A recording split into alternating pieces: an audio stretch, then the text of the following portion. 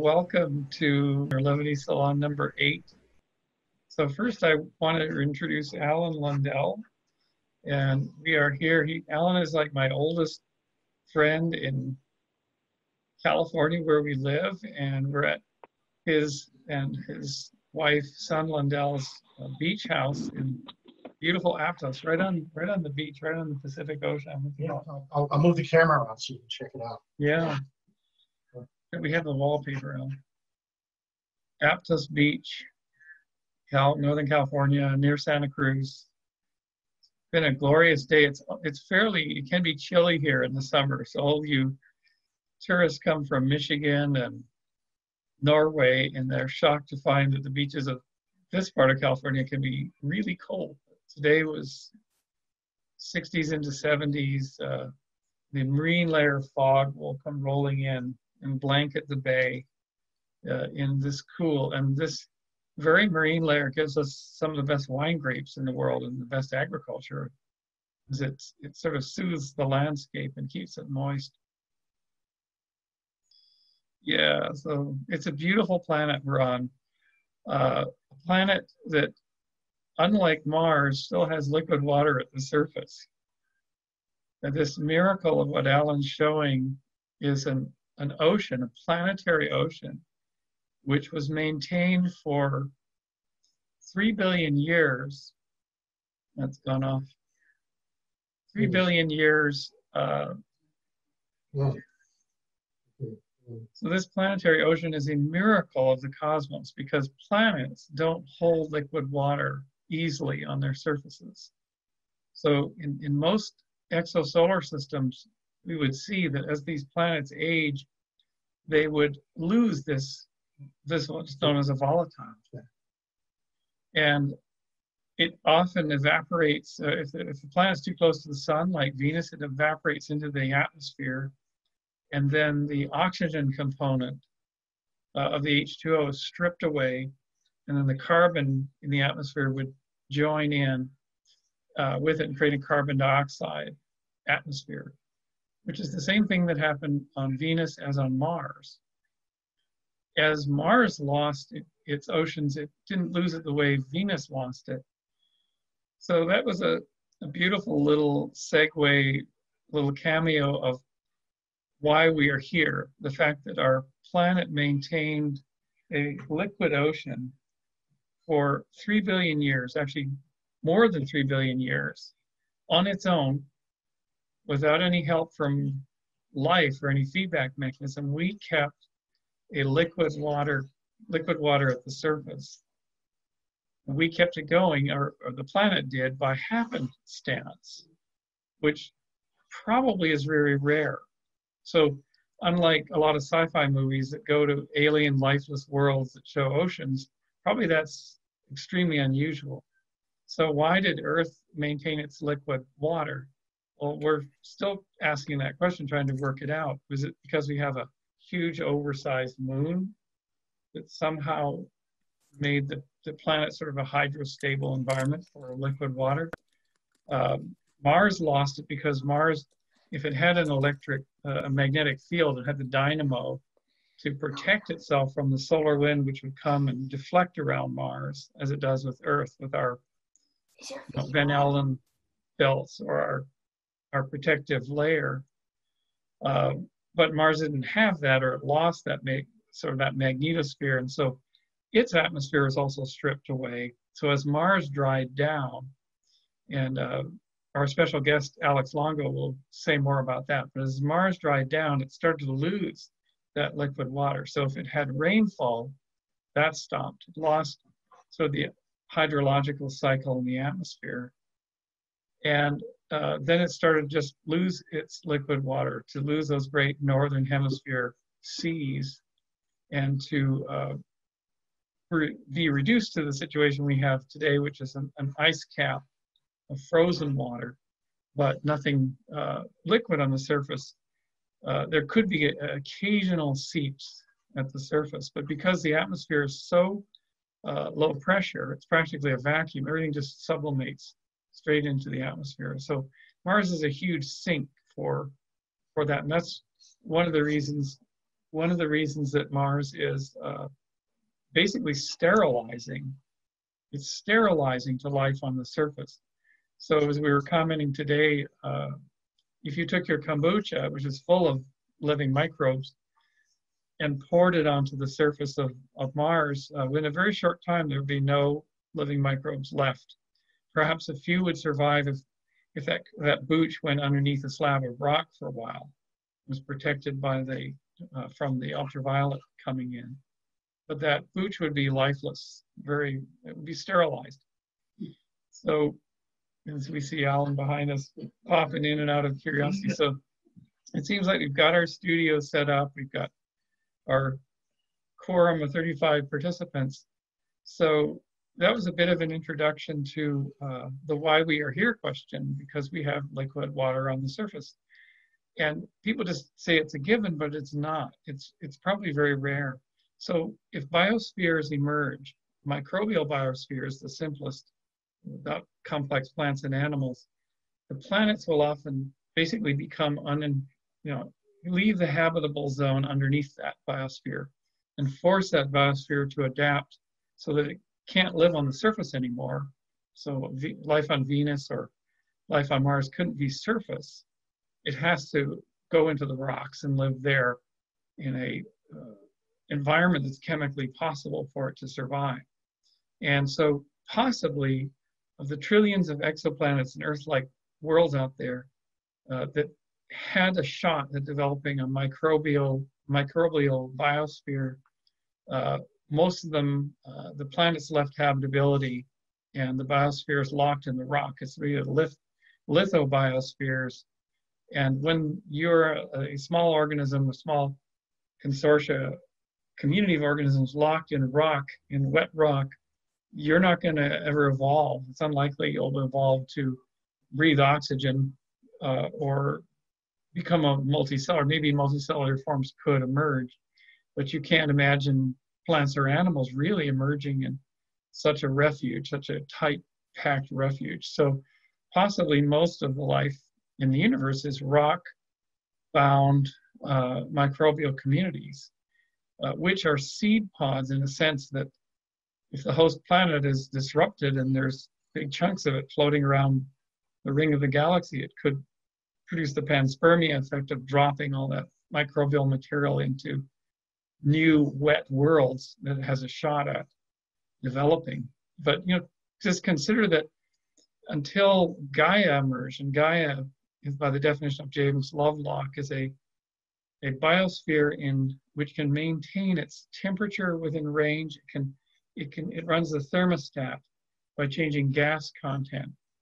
And Gaia, with the rise of land plants, probably algae and other things making a huge contribution, had enough oxygen to support large organisms, and then had enough cycling to support the reduction of too much CO2 when there was too much, and its increase when there's too little, and therefore modifying the solar radiation load on the planet and the atmosphere. So we kept in that range. So life itself kept liquid water going for itself, despite earlier planetary freeze-overs when the Earth was a big snowball, or heating events like the Permian extinction.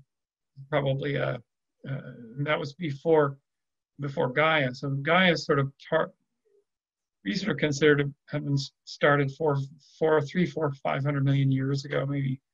I guess the Devonian, when land plants were rising. So Gaia is really young. So this idea of life maintaining its own environment planet-wide is a really new concept. And Lovelock also states that Gaia is going to lose control of that thermostat. And sooner than we thought, maybe within a few 100 million years, Gaia or the system will be unable to account for the increase in solar radiation from the sun, the natural increase. And we'll start to flip to Venus conditions. So we'll cross over that terminator and Earth will become Venus inevitably.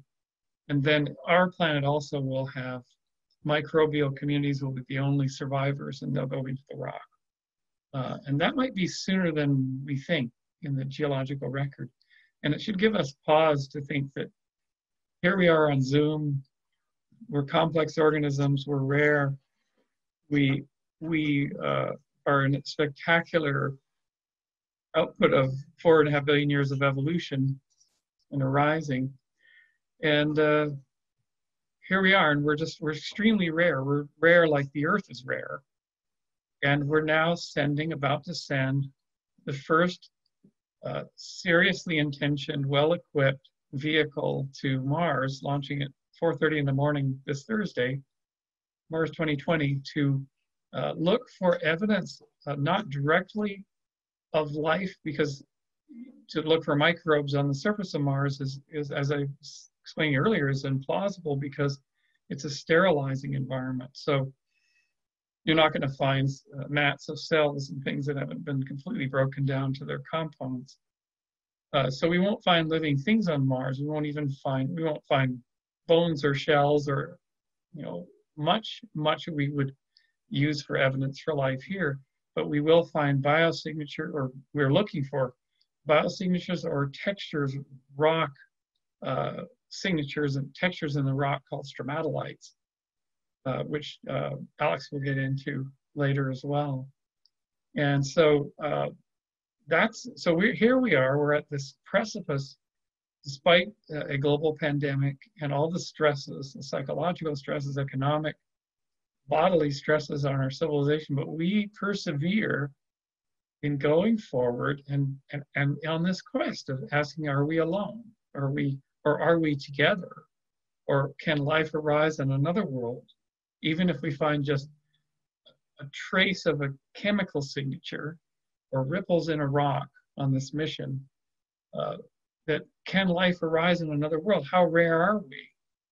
How common is life? And we're going to a dead world. We're going to a vision of our future, far future for us, but we're going to a world that left habitability on the surface, which our world will in the next several 100 million years, it looks like.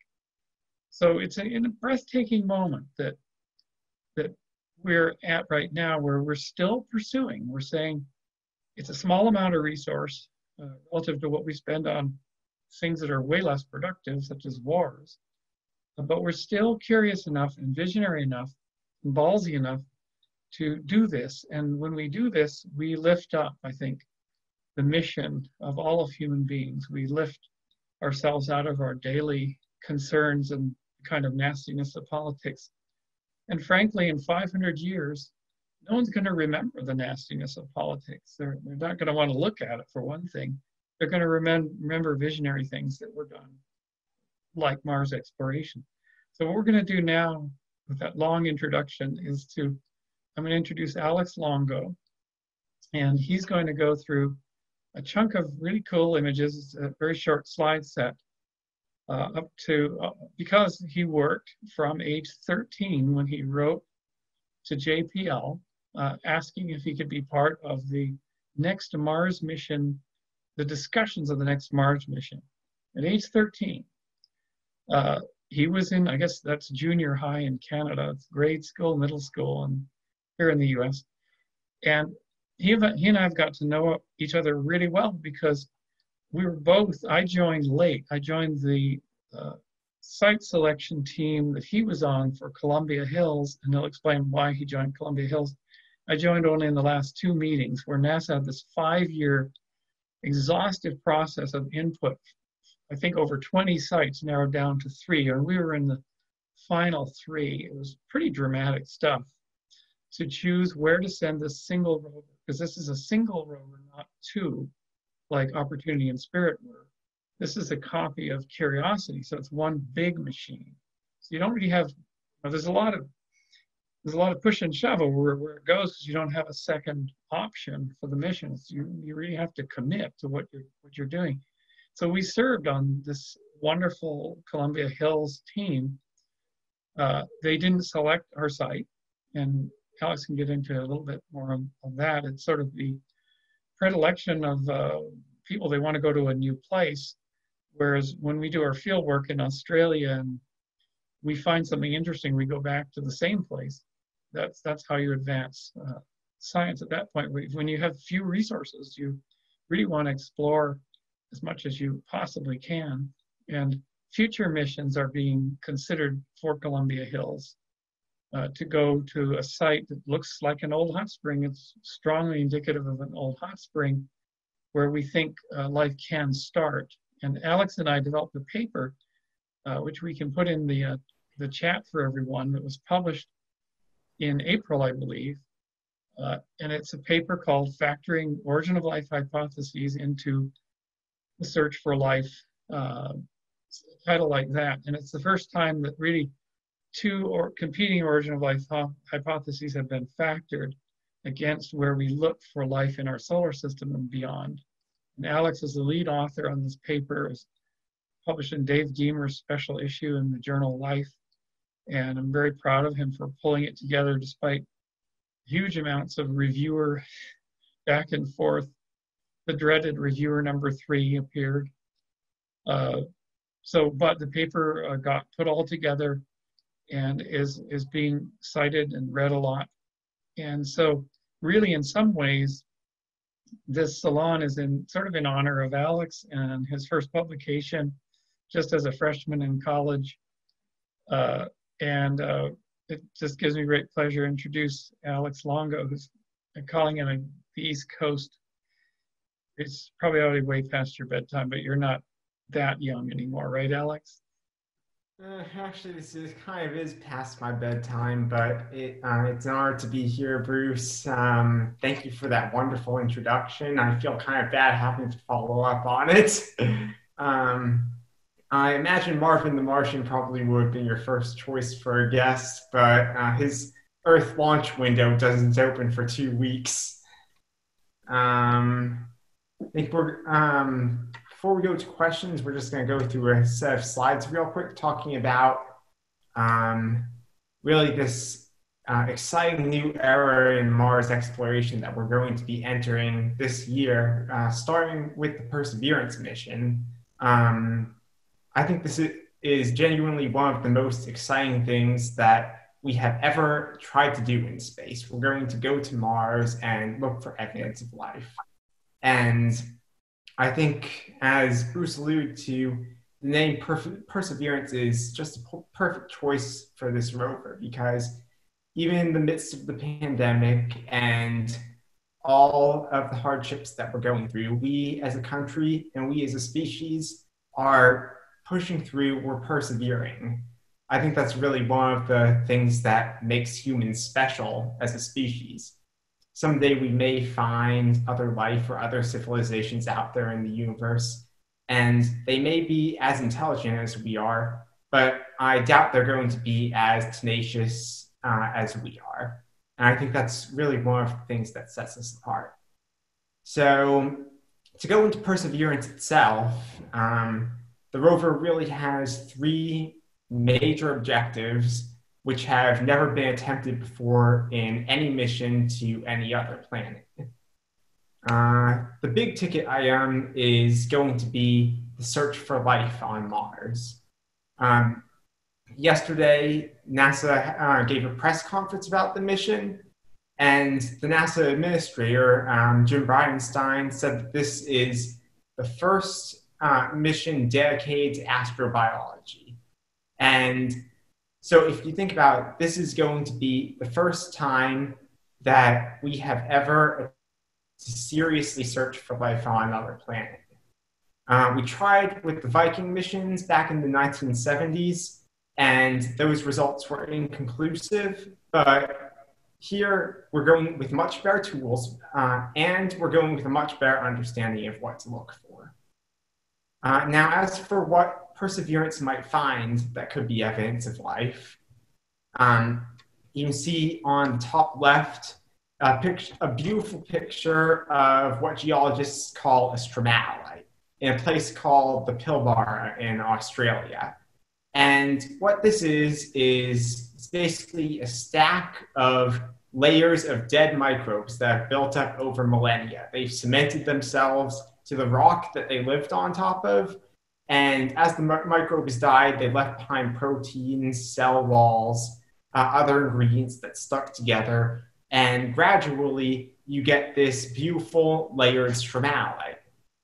Now, this is what we would love to find on Mars. If we saw something like this, we would know beyond a shadow of a doubt that Mars was a living planet. It would be an incredible discovery.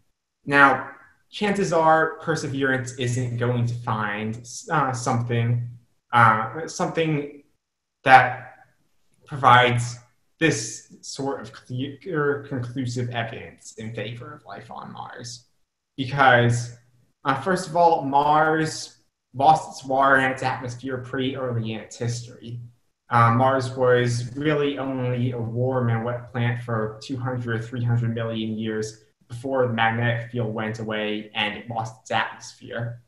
So probably life wouldn't have had time to evolve cell structures like the ribosome and advanced protein translation machinery, which you need to leave behind something like a stromatolite.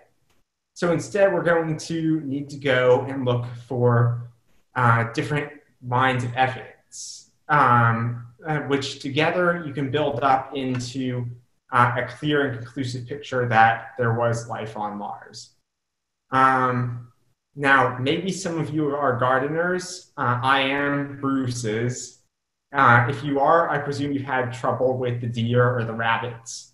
And looking for life with Perseverance is kind of going to be like figuring out what broke into your garden. You're not going to be able to catch the culprit in the act. So you're going to need to look for things like their footprints in the dirt, holes in your fence, and bites taken out of your tomatoes to tell what was in your garden and what it was doing. Same thing with life on Mars. We're going to look for things like concentrations of elements essential to life in ways that that could not be produced without biological activity. As you can see in the center image, here are some X-ray some maps made with an X-ray spectrometer of what that might look like. Some veins of minerals which we might detect that could point towards life on Mars. We might also look for special shapes in the rocks, which you might not expect to see without the presence of life. You can see on the bottom left, these are some silica sinter nodules photographed by my colleague Steve Ruff in Chile. And these really cannot form without microbial communities being embedded in the rocks and growing with the sinter nodules themselves to make these complex digitate structures, like these little pieces of rock sticking out of the center cobble. And in fact, we may have already seen evidence of this on Mars from one of our earlier rovers, Spirit. We'll probably get to that in a few slides. Now, one of the things that really makes Perseverance special is it carries two new instruments for astrobiology. One of those is called Pixel. That's the one on the top right. Top right. And then the other one is called Sherlock. That's on the bottom right. And what they're going to do is they're going to look at rocks on Mars in two different wavelengths, infrared and ultraviolet. These are two different parts of the electromagnetic spectrum, the spectrum of light, which we can't see with our eyes, but using these detectors, the rover will be able to see. And it's going to map at a microscopic scale what the rocks look like in these two wavelengths.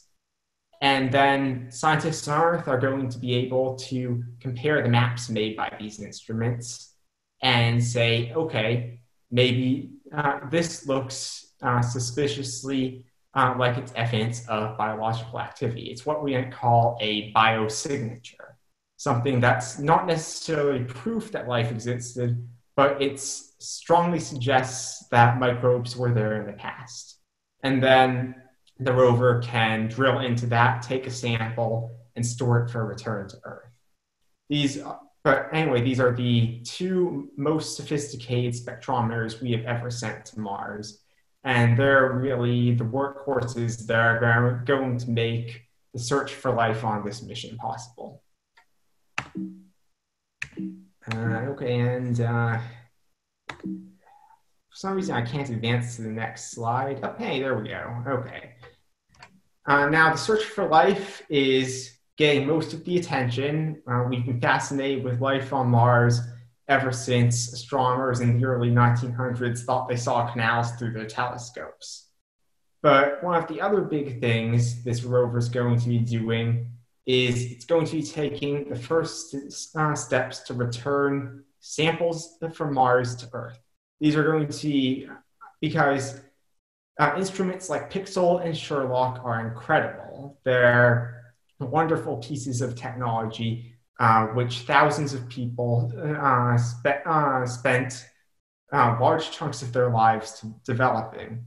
But anything that you can send to Mars on a rover isn't going to be as sophisticated as what you have in a lab on Earth. Something like Sherlock is probably about the size of my cell phone, whereas its equivalent on Earth is about the size of a refrigerator.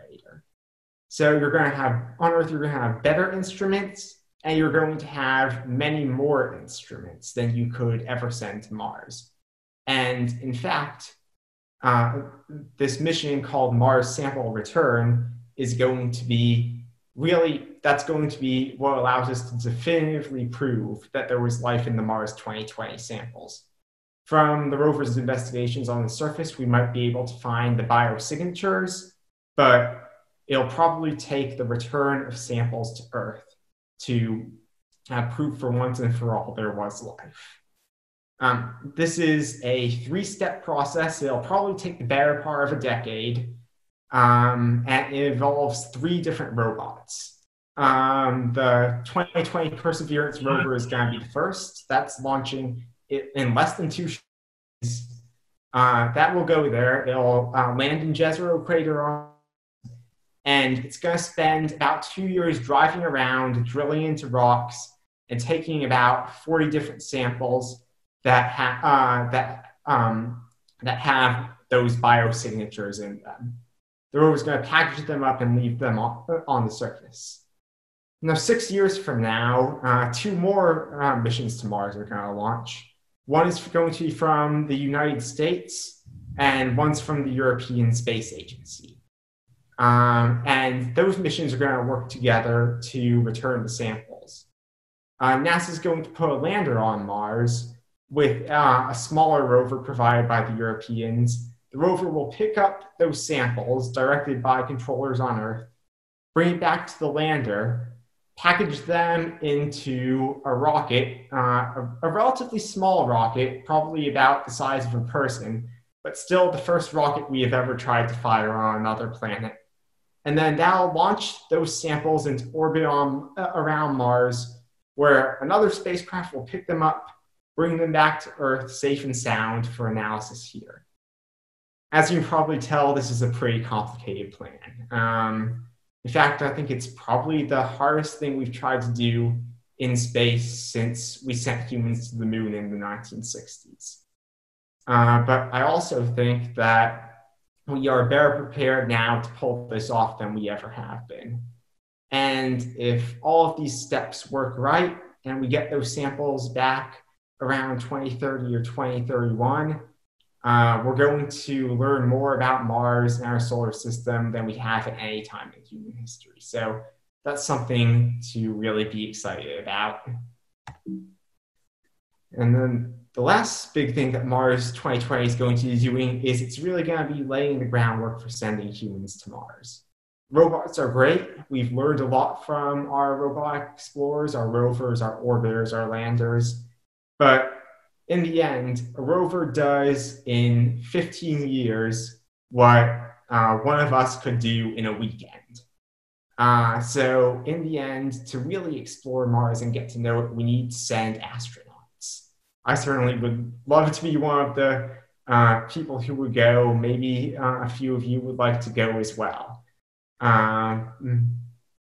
And this mission is going to be one of the first big steps to help us get there. Probably one of my favorite parts of this mission is it's actually going to have a small helicopter on board. The helicopter is called Ingenuity, and it's probably about the size of a shoebox. It's relatively small, but it's going to become the first thing to ever fly on another planet. It'll be a milestone in the history of aviation and spaceflight. And it's going to do 5 short flights to prove for once and for all that you can fly in the Martian atmosphere. This is a big challenge because Mars's atmosphere is about 1/100th as dense as our atmosphere on Earth. So the rotor blades on the tip of the helicopter, I believe, need to be spinning at 3/4 of the speed of sound just for it to take off. It's a pretty amazing engineering feat. But if this works, then helicopters could potentially be used to collect samples for future Mars sample return missions, or you might be able to use them as scouts for astronauts on Mars, so that the astronauts have good maps of the places they're going before they set out in their rovers. And then if you look to the left of the picture of Ingenuity, 2020 also has an experiment called MOXIE that I believe it's a NASA acronym. NASA loves acronyms. I believe it's for the Mars Oxygen In Situ Experiment or something like that.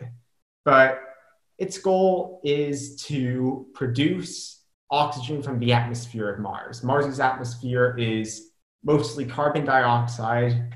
What we hate to hear about on Earth is everywhere on Mars. And it's going to be collected in this experiment. It's going to be broken down into carbon monoxide and oxygen. And then if you were an astronaut, you might be able to collect this oxygen and use it to breathe, or you can combine it with something like methane or liquid hydrogen and turn that into rocket fuel that can get you home. I'd love to go to Mars, but only if it's a return trip. And then just 2 more things real quick that 2020 is going to be doing for humans.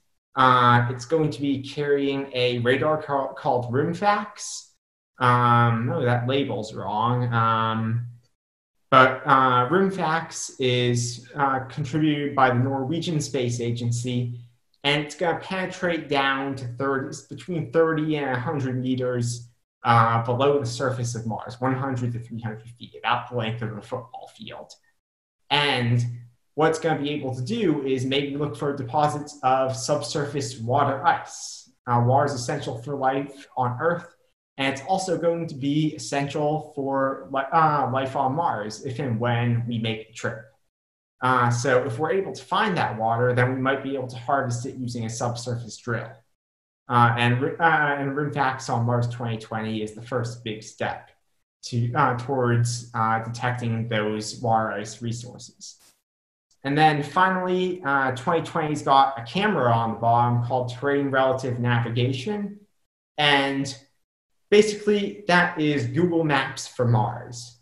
It takes pictures of the surface of Mars, it compares it to a map taken by an orbiting satellite, and it allows the rover to guide itself to a precise touchdown wherever you want it to go. And that's going to be really important for when we send people, because you're not going to send everything in one lander. You're probably going to need 2, 3, maybe even 4 big landers full of cargo, and you want them all near each other so that the astronauts don't have to walk too far between them.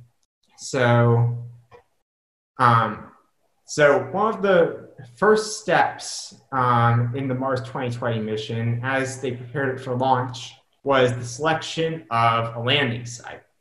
And you can see on the left all sorts of different criteria they use to narrow down the list of potential locations where you can go. And if you look at the map on the right, everything that has the white shading over it was eliminated because it's too cold. If you sent the rover there, the electronics would freeze and it would die. And then all of the areas with the black mask on top of it are high elevation sites. So there's not enough air for you to slow down. It would be amazing to go somewhere like Olympus Mons, a mountain 3 times as high as Mount Everest that's on Mars, but you wouldn't be able to land safely. So you're left with about 10% of the surface of the planet. You see that's kind of the blues and greens. And that doesn't sound like a lot, but they still got over 30 amazing site proposals for these fascinating locations that we can go visit with the rover.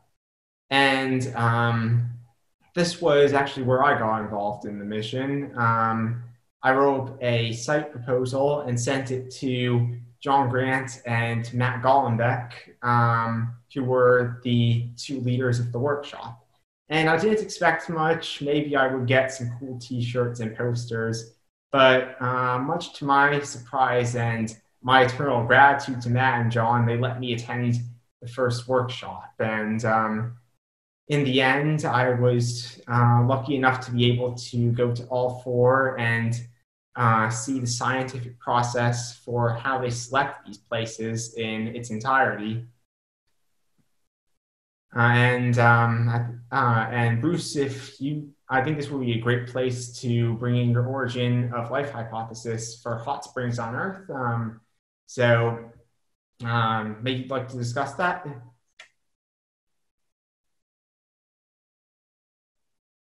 Yeah, so I'm going to jump in here because as a prelude to the discussion that Alex will do about Columbia Hills, this is just a brief overview of our scenario for an origin of life on Earth in a terrestrial subaerial landscape above the ocean, volcanic islands exposed to the atmosphere.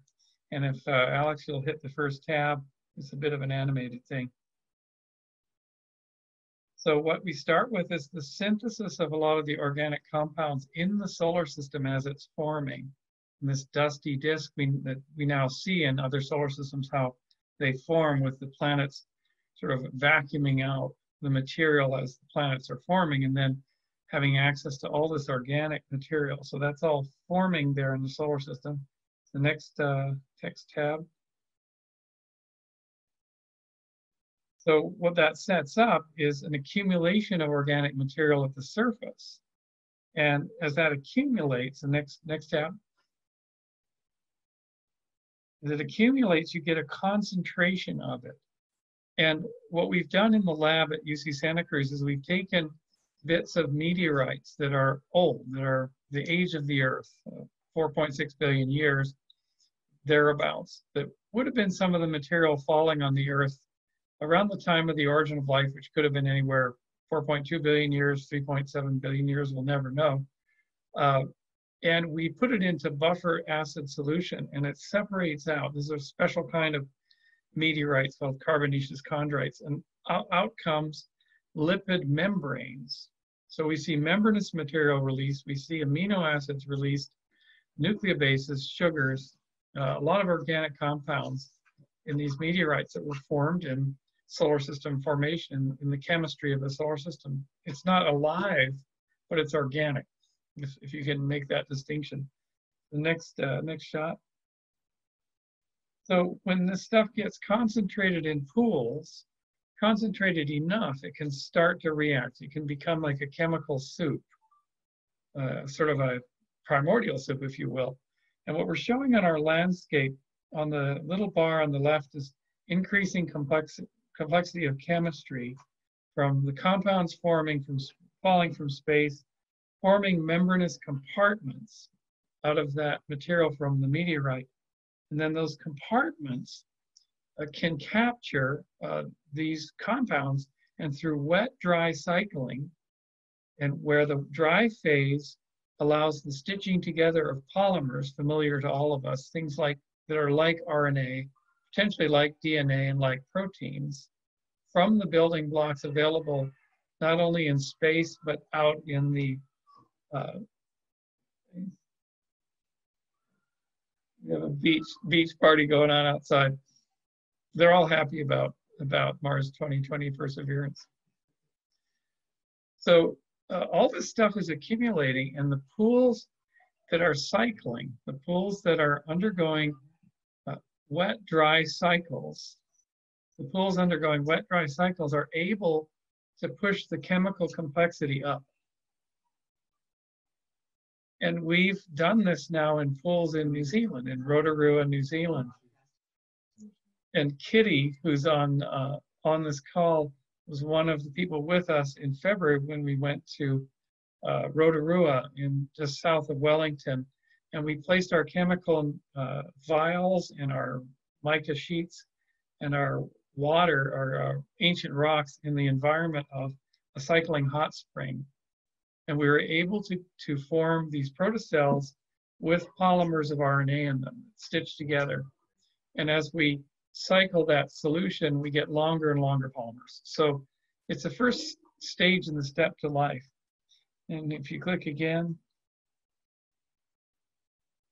then what we feel, this is the big gap in understanding how to get flimsy little passively self-assembled protocells into living microbes. And that's the great research of the next century, which would be 100 years of work on this issue, trying to make artificial protocells, cycle them de novo. But what we predict is that when they come into clusters, when these protocells come down to the bottom of the pool and become aggregates, they create what Carl Woese called the progenote, the unit that can carry passively assembled life to actively living microbial communities. And so all of this is in our astrobiology paper published in March, about the time the paper from Alex and I was published in the Life Journal. So it announced the full hypothesis, the full hot spring hypothesis for the origin of life. You hit another tab, Alex. So what we see after all this happens is this mass of protocells, which become living cells, are distributed by water or wind across the landscape and continue to boot up using natural selection, continue to become more robust, and they adapt to environments like lake shores, which we find fossil evidence for in Australia, the lacustrine stromatolites, these layered rocks, and then eventually, if you hit the last tab, the seashore, where we see the marine stromatolites, which are ubiquitous in the fossil record. So stromatolites are microbial mats, these rock-like pillars at the marine coasts. And then the last little tab will show us evidence from the rock record. So you can see these three little things coming up, 1, 2, 3, layered stromatolites from a hot spring at 3.48 billion years. The next one is that's lacustrine, that's lakeshore stromatolite from 2.7 billion years ago. And the last one is a big domical marine stromatolite from all the same region in Australia. Beautifully preserved piece of Archean crust. So that's our current working model for how we believe life can start on the early Earth. And we've got the first few chemical steps to work empirically. It's a long way from going from a hypothesis to a theory, and a theory to kind of a law. But it's a beginning, and it's the first time our field has had a working hypothesis that can be tested at many levels. And there's 6 or 7 teams working on this now around the world. And I was invited to present this very model at the 3rd and 4th workshops that for the Columbia Hills team, because Columbia Hills, and as you'll hear from Alex, by happenstance, about the same time Dave Damer and I were meeting and starting our work on the hot spring hypothesis, the Spirit rover discovered what seemed like a preserved ancient hot spring on Mars from about the time of the origin of life on Earth, around the same half billion year period anyway. And when I saw that article, I sort of rushed to Dave and I said, look at this, a hot spring on Mars that looks like a Yellowstone, it looks like a Kamchatka, it looks like a Rotorua. And how exciting, and what if one day we could send a mission to go back there, because it would bolster our arguments that life can start on a world around in a hot spring setting. So with that, I'll hand it back to Alex.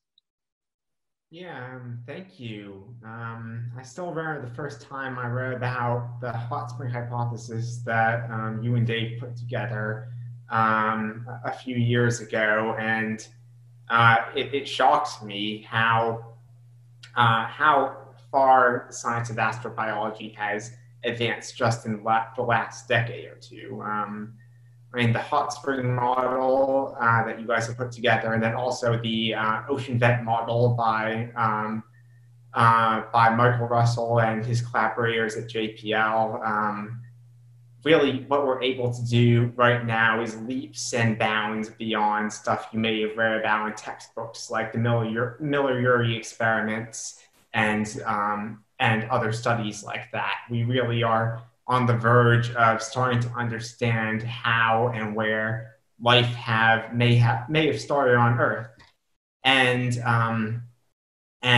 based on that observation, about a year ago, Bruce and I decided to jointly write a paper about how we could use these two hypotheses to search for life elsewhere in the solar system. Because on Earth, we have for now two candidates for locations that may have been favorable to an origin of life. We've got these cycling hot springs that Bruce just talked about, where you have water levels rising and falling in freshwater pools, and you've got procells forming and potentially polymers being encapsulated in those procells. And then that's the environment you can see on the left. And then on the right, you can see a hydrothermal vent.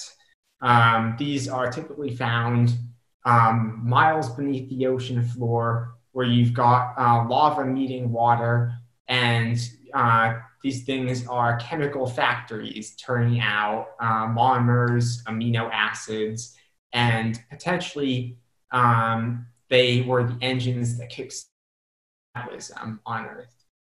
But the really remarkable thing is that we actually see evidence for both of these environments on Mars.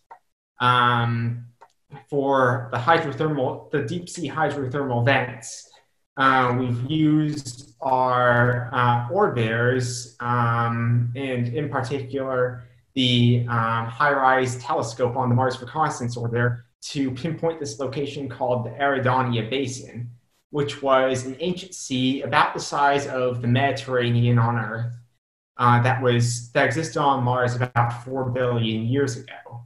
And in Eridania, you just got these big mesas, 1,000 feet tall, and that actually is their height, anywhere from 1,000 to 1,200 feet. And they're filled with clays and carbonates, minerals, which probably formed in one of these deep sea hydrothermal vents. And we also potentially could see evidence of these environments on the moons of Jupiter and Saturn, like Europa and Enceladus. And then for hot springs, observed several candidate hot spring locations from orbit with the HiRISE camera. We actually have landed at one of these places. In 2004, NASA landed a rover called Spirit in Gusev Crater on Mars, and it drove to a location called the Columbia Hills. It's a pretty small place, about 5 kilometers by 3 kilometers.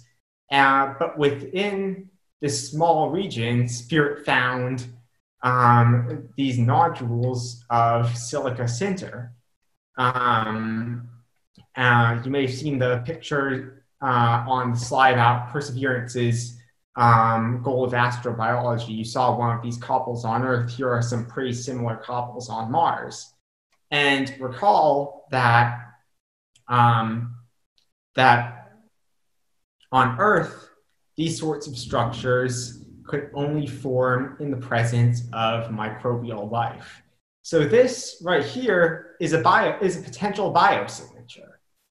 And that led Bruce, myself, and several of our colleagues to propose the Columbia Hills as a landing site for Perseverance.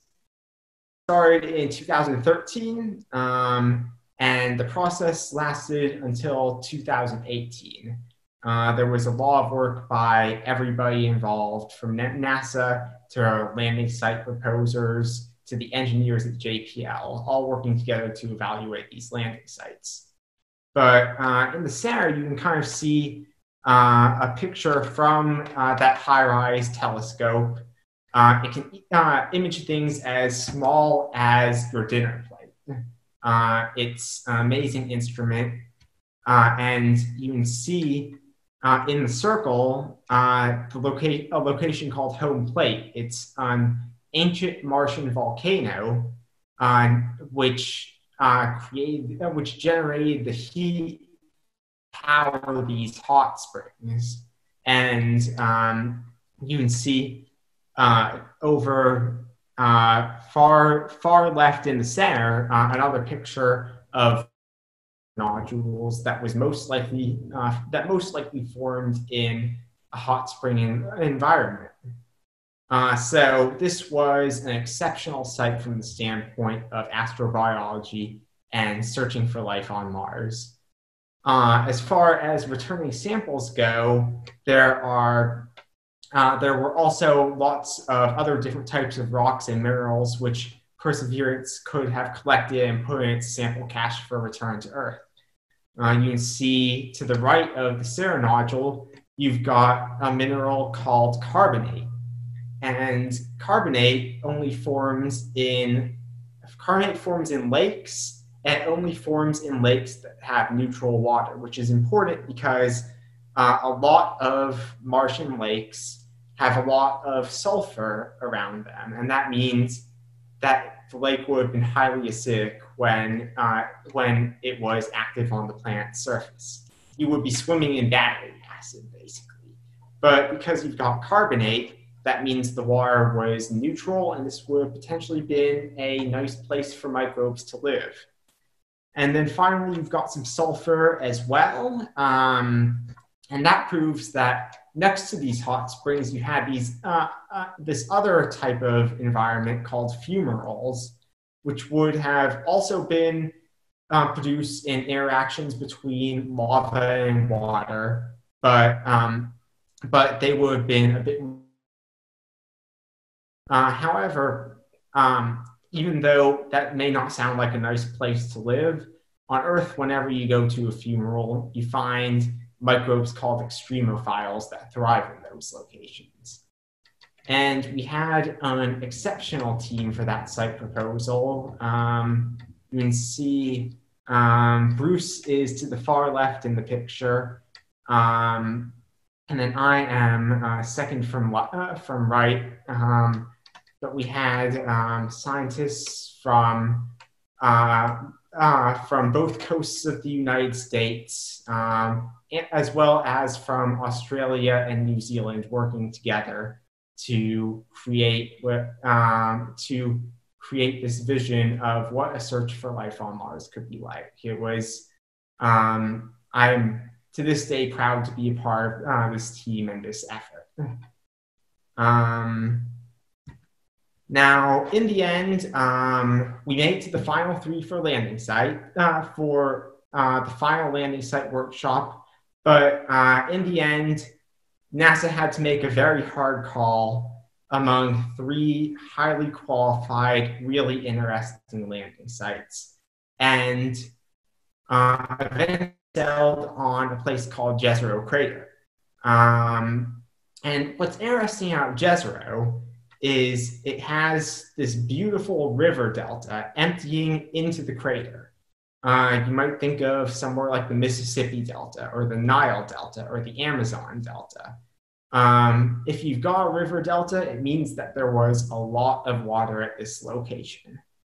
And Jezero also has lots of minerals like clays and the carbonates, which I mentioned in relation to the Columbia Hills, which prove that this lake may have been that this lake probably had near neutral pH, and may have been a good for microbes.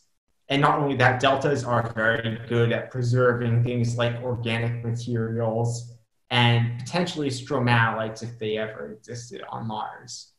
So Jezero is a really exciting place to start our search for life with Perseverance.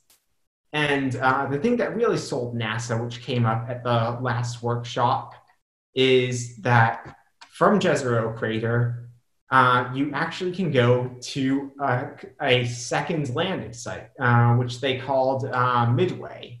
You can see Jezero top right, Midway lower left, and you would go over the rim of Jezero crater and out into the surrounding plains. It would probably be about a 30 or a 40-mile drive. It would take you 10 or 15 years, and you would be going over very rough terrain. So it's probably on the edge of feat.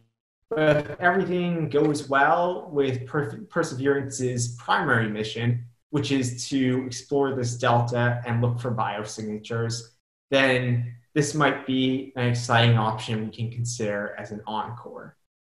Now, I would be mentioning one more aspect of the Jezero site, which is that we actually don't really know how old this delta is. The leading interpretation is that it's probably almost, that it's from back when Mars was warm and wet, somewhere between 3.5 and 4 billion years old. But prior to the fourth workshop,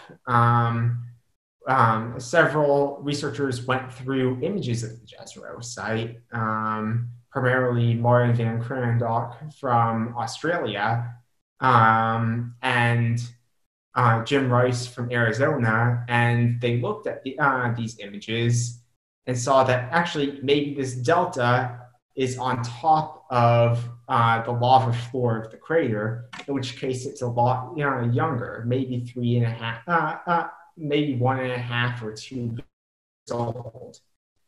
In which case, maybe by this point there were no more microbes on the surface. So I think that's one of the things I'm really excited to find out about when we go to Jezero, which is how old is this delta and how long did it last? I'm actually good friends with the lead site proposer for Jezero crater, Tim Gouge. I believe he's at the University of Texas now. But Tim and his team did an excellent job proposing this site, and I have nothing for them as they begin their exploration using Perseverance. And who knows, hopefully we might find biosignatures and evidence that there was once life on Mars. That would be a transformational discovery. Now, Perseverance was our main topic for today, but there are also 2 more missions going to Mars this year. I believe more missions have been launched to Mars during this launch window than during any other in history. The first mission to fly launched, I'd say, about 2 weeks ago, and it's an orbiter called HOPE from the United Arab Emirates. And HOPE is the first Mars mission launched from the UAE, which is a really incredible achievement considering that the only other countries to have successfully conducted a Mars mission are the United States, the European Union, and India. And the UAE, in comparison, is a relatively small country, and it really says something about their engineering prowess that they were able to pull this off. HOPE is going to be basically the first weather satellite for Mars. It's going to enter into a long elliptical orbit around the planet. It'll take several days to finish that orbit. And that means that you're not going to get pictures that are high resolution, but it means that you can look at the entire planet shot. So you can see how weather patterns transform and evolve over the course of a Martian day, which is going to be really important for when we eventually send humans there. You want to be able to forecast the weather. We actually lost last year one of our Mars rovers, Opportunity. It had exceeded its warranty by 60 times. It was supposed to last 90 days. It ended up lasting 15 years. But eventually there was a dust storm. It blew over the Opportunity site. We didn't have much warning it was coming, and the rover wasn't able to survive that. So hopefully missions like HOPE are going to allow us to avoid difficulties like that with future missions. And then the second mission, launched only a few days after HOPE, is from China. It's called Tianwen-1, which means in Chinese, questions to heaven.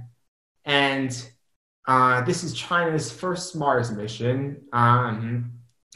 Just like the UAE, this is the first time that either of these countries have tried to reach Mars. And it's an extremely ambitious plan. They've got, on this one mission, an orbiter with a high-resolution camera, a lander, and a rover about the size of Spirit, the rover that explored the Columbia Hills. So probably it's the most ambitious mission ever attempted by a country during their first Mars launch window. And actually, of these three components, I personally am most excited about the orbiter because it's going to have a high-resolution camera that might be able to complement the capabilities of HiRISE on our Mars reconnaissance orbiter, which will allow us to scout out landing sites and search for locations that may have been habitable in the past. And then it's also going to have a ground-penetrating radar. Perseverance actually already has one of that. Perseverance also has one of these, but Tianwen is going to be able to scan the entire surface of Mars at a lower resolution and look for subsurface water ice astronauts might be able to use for water or for rocket fuel. And then actually there was supposed to be a fourth Mars mission that was going to launch this year as well, called ExoMars. And this was a major multinational project from 23 countries. And the leaders were Russia, Italy, Germany, and the UK. It was a pretty amazing collection of brain power and resources that put this mission together. And what ExoMars was supposed to do was it was supposed to land on Mars. There was a rover somewhere between the size of Spirit and Perseverance that was supposed to drive off the lander and drill up to 2 meters or 6 feet below Mars. And the idea behind the drill was that any organic material on the surface may have been destroyed by radiation. But if you dig down deep, you might be able to find organic material, which is one of those biosignatures, potential signs of life. Unfortunately, they ran into more problems than expected with the parachutes. Landing on Mars is one of the hardest things that you can do in the field of space exploration. The parachute system is extremely complex. And then COVID-19 kind of piled on top of that. And ExoMars had to be delayed to the next Mars launch window in 2022. You can only go to Mars about years. But when that flies, I certainly wish them the best of luck. And hopefully it'll be worth the wait. And then kind of to wrap things up, I wanted to turn things back to Bruce. Bruce has been working on an exciting concept for how we might be able to reduce the cost of sending humans to Mars, because that really is the ultimate goal for Mars exploration. Thank you, Alex, for that great coverage of all the current missions. Clapping from the peanut gallery in Santa Cruz. And so I'd like to present one last little vision for us here. This is a project from about 3 or 4 years ago when I met Peter Janiskins. And Peter Janiskins is a leading asteroid astronomer from the SETI Institute.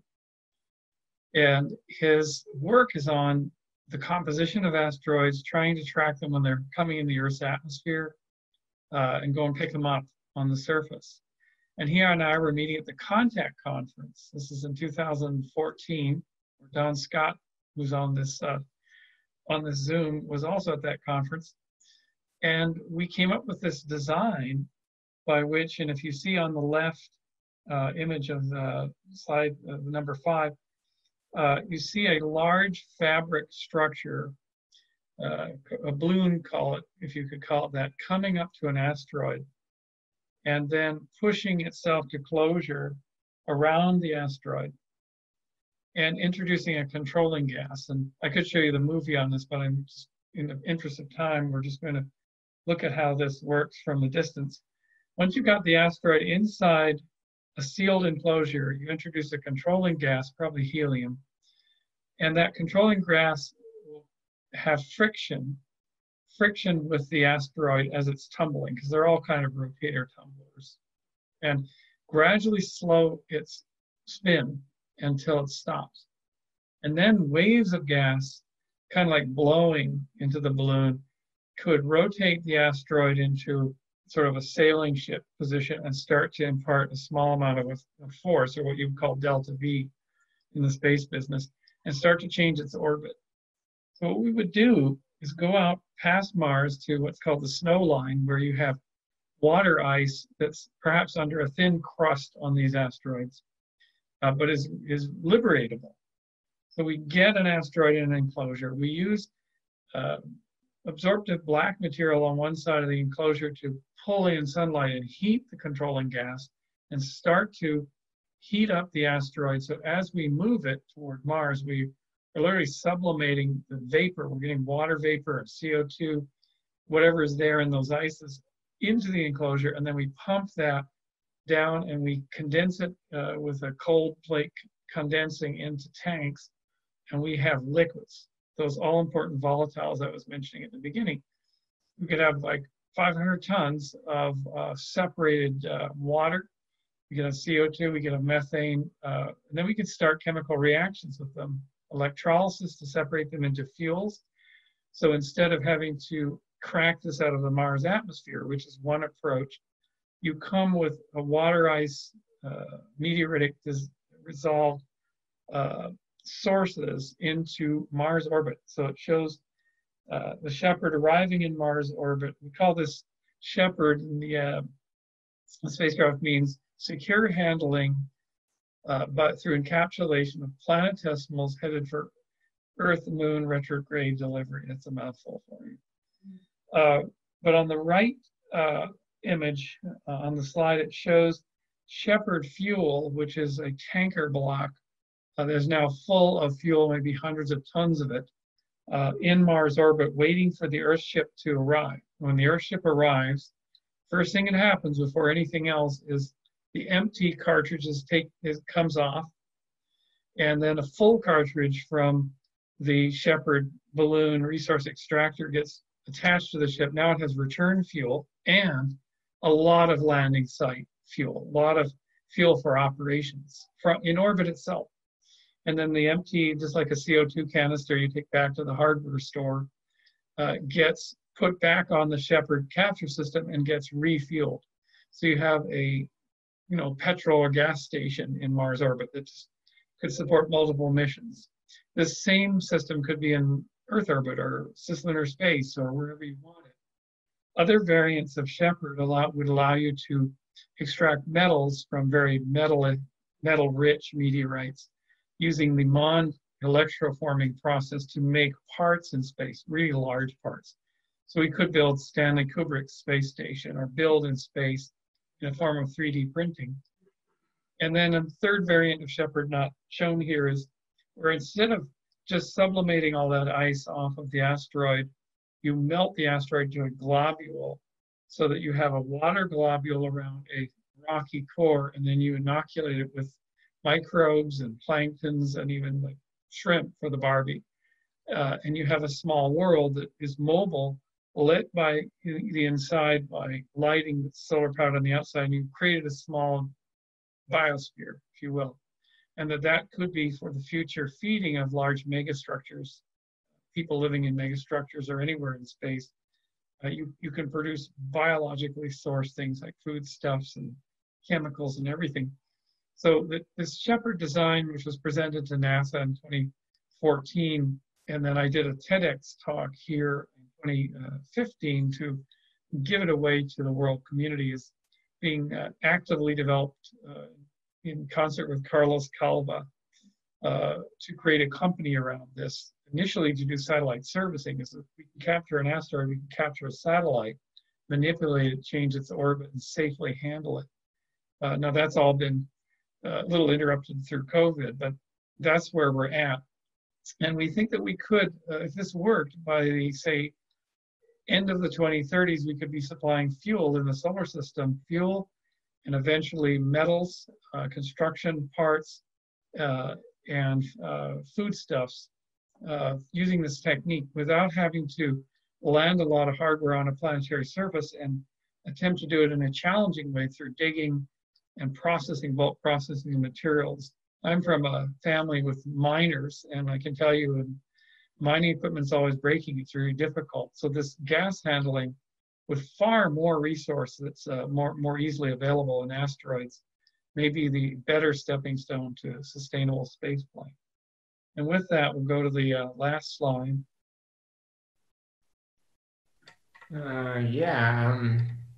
Thank you for sharing, Shepherd, Bruce. I worked at NASA headquarters for about 6 months last year with Rick Davis. And Rick's one of the biggest advocates I know for sending humans to Mars someday. And one of the things he would always try to stress on me is that you are never going to be able to go to Mars if you bring everything with you. Think about how much a mission to Mars is going to take 500 days at least. And in those 500 days, think about how much air you breathe, how much water you drink, how much food you eat, and then add on to that several tons of rocket fuel for getting to the surface and back. That's just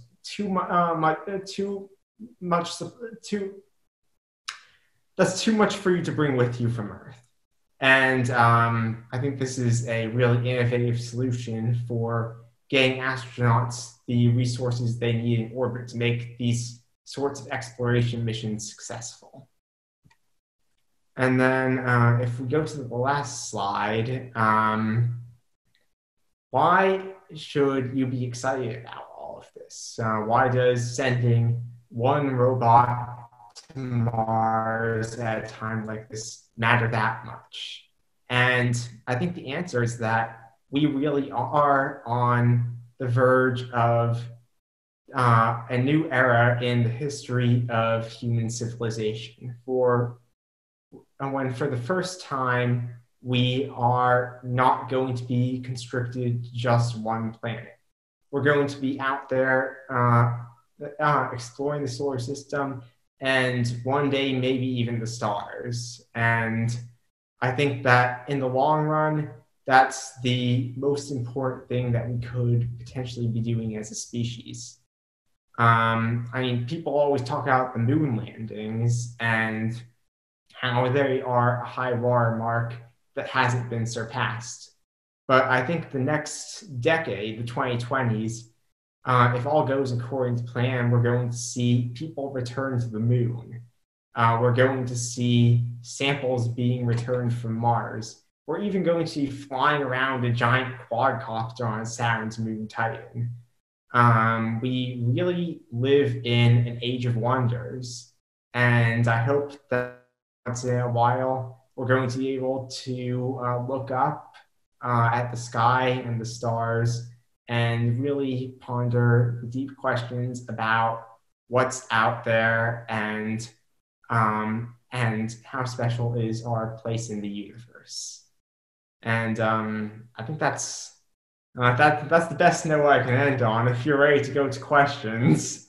Thank you so much, Alex. And I think we're definitely ready for questions. We have about another 45 minutes in our usual 2-hour schedule, but we hope both of us and Shen Wu, our host here, and our regulars, we hope you like this new format of the Levity salons where we have a guest speaker and we have a bit of back and forth between us, and we have some visuals, which we've kind of had in the past, but we worked hard to make this more of a formal thing. I know that Charles Brownstein had commented to me about a year ago, hey, you got to start you could hold webinars on all these topics, and it's good information and good sharing. So Charles, we're doing it now and working up to it. So yeah, let's open the floor to questions, and I think Chen can give us some instructions on that, on what to do. And you can address the question to, to the ether or the little green men, or to myself or Alex, or however you want to do it, or just making a comment, or we'll eventually hopefully end up more of a salon where people are talking amongst themselves, but feel free also to put it in the chat, links and comments. Okay, can we unshare the screen, Alex? Yeah, no problem. Let's see. I can always put up the slides if anyone's got questions related to them. But anyway, there goes the screen sharing. No, I seem to be off the video. Yeah, I can see your rover background, but I can't see you. Okay, well let's Shen give us instructions on the question. Cool. First of all, thank you, Bruce and Alex, for that wonderful presentation. I'm feeling very inspired, so I appreciate that. Thank you. I don't know, there might be better ways to spend a Tuesday evening, but I hope you enjoyed it. Not in my book. This was #1 for me. So thanks everyone for being here too. Thank you. It was an honor. I do see a raised hand from Charles. Yeah. From Charles Brownstein. So there's 2 ways you can do it. You can click participants in the Zoom and then press the button to raise your hand, or you can raise your physical hand and I'll keep an eye on the screens and queue you up. So first we have Charles. Thanks, and thank you, Alex and Bruce, for the terrific presentation. And I'd like to ask a question that kind of ties to Alex's closing point, which is, how do we capture the popular imagination?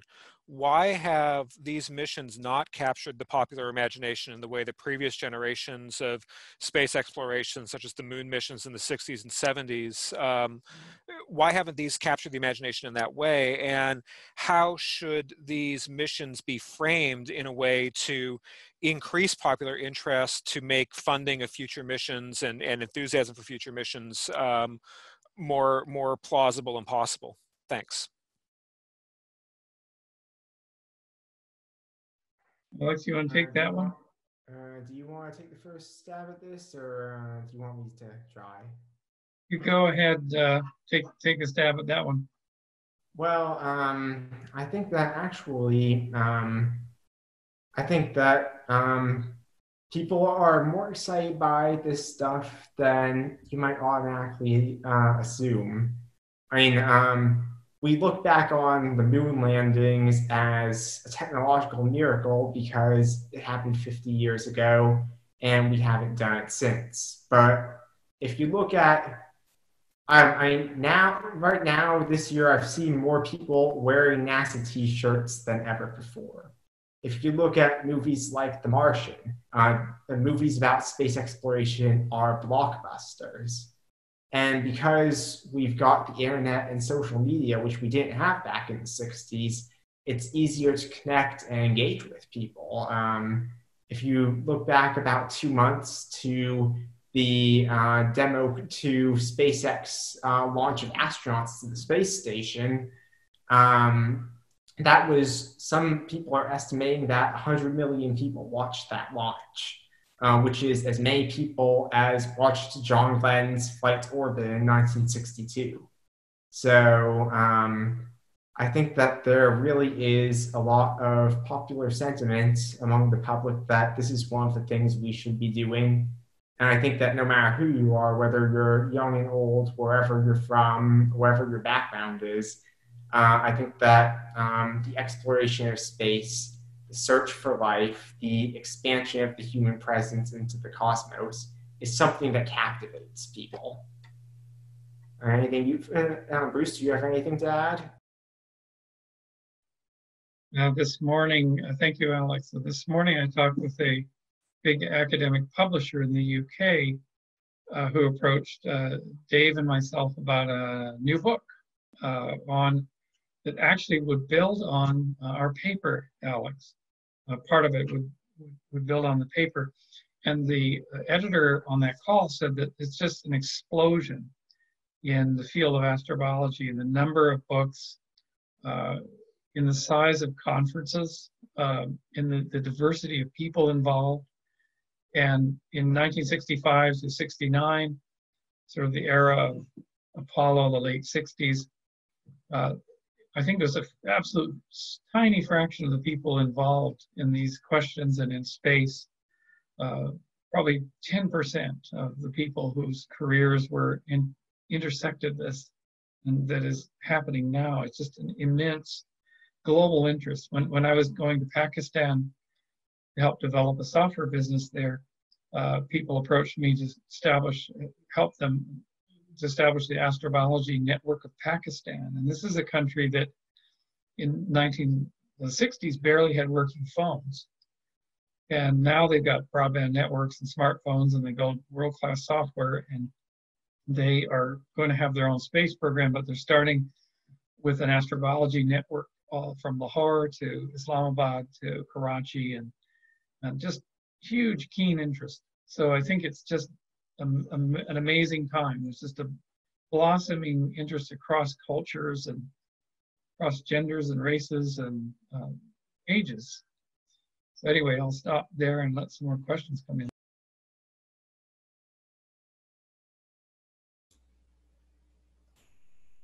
All right, we have a raised hand from James Brown. I'm gonna unmute you. Well, once again, thank you, Bruce and Alex. You guys have managed to peel away the sort of like layers of, I don't know what you might call it, but it's a very optimistic viewpoint that you guys present. And it's wonderful to hear somebody as enthusiastic as both of you and presenting it in a way that can actually turn on other people like myself as well. I had a really simple question, really, is that I knew there was I had a friend that worked at JPL. His name was Joey, and he was also involved with NASA, but he was working specifically with he's an engineer that worked with a parachute system specifically for landing on Mars. And he spent a long time working on that. It seemed like they figured it out, but Alex, you were saying that it's really complicated. So I'm wondering if maybe there was some issues with the project that Joey was working on, or if it's hasn't been implemented, or so. Anyway, it's just a simple question because that's sort of like two pieces of information that I was kind of wondering about there. Thank you.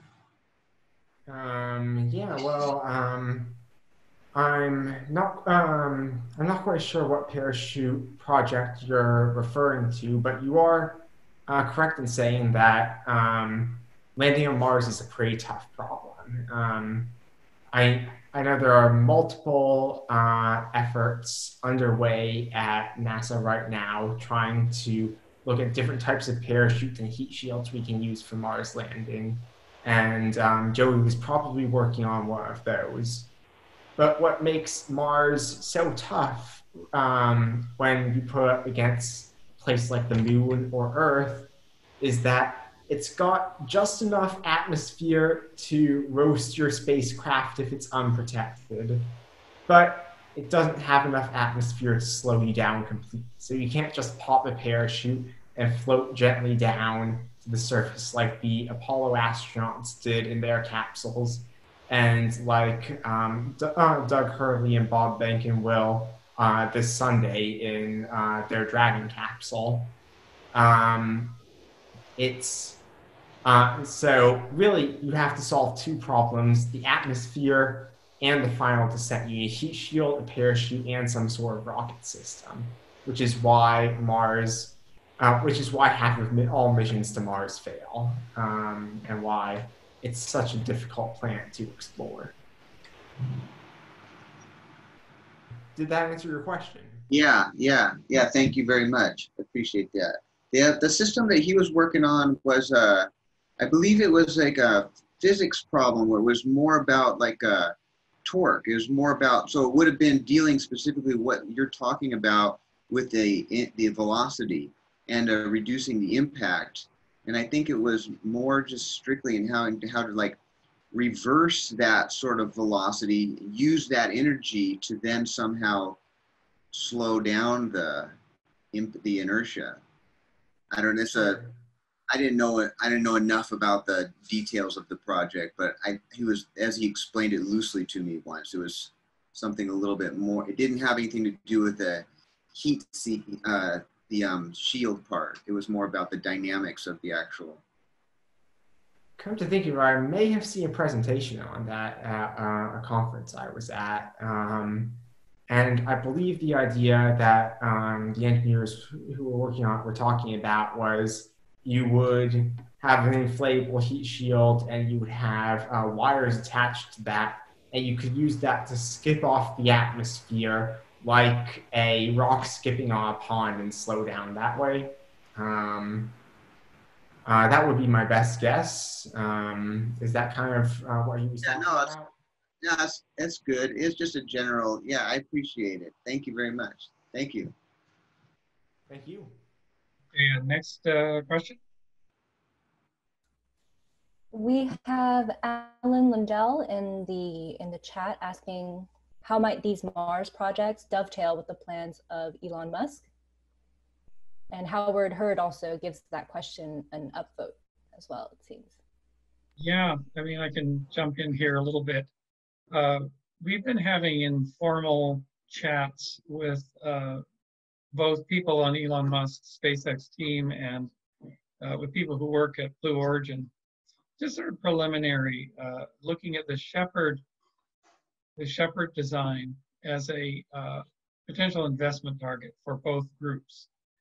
And because in a sense, Elon has the same challenge. If he's going to take Starship to Mars, he still needs to load a huge amount of resource into fuel starships. He needs to be able to refuel. He needs to be able to support people for years.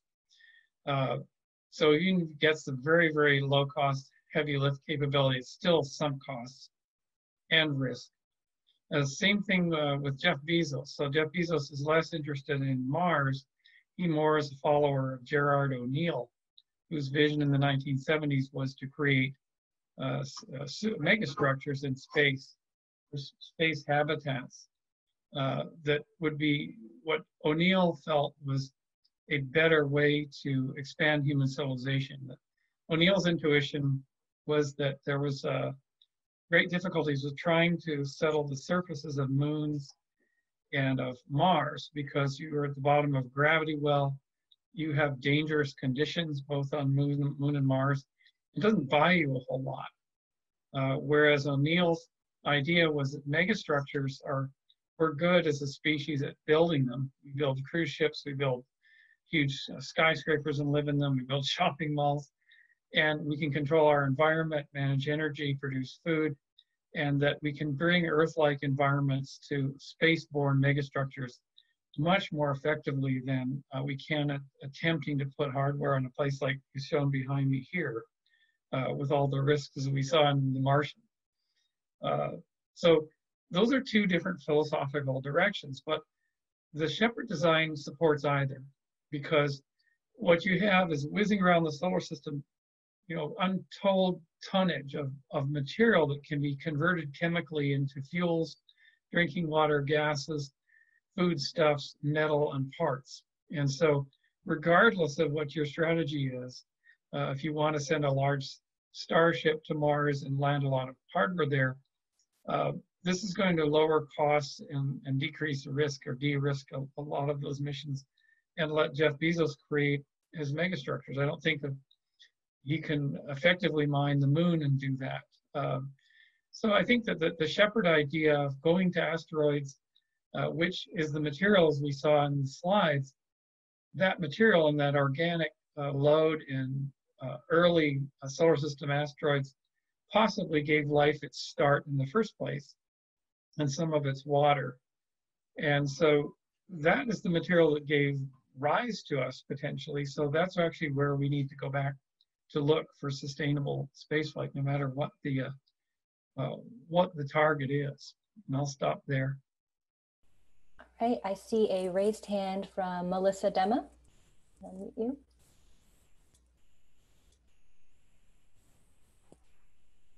Hi, good evening, everyone.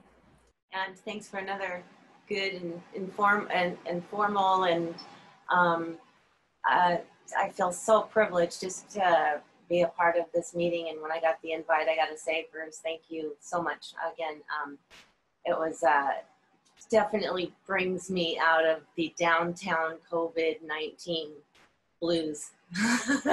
And I would like to know, this might be a far out or out of sight question, but so where do I sign up if I wanted to go on a one-way trip in about 10 years? And is it a reality? And you know, just if I can't come back and I don't want to, and is that a reality?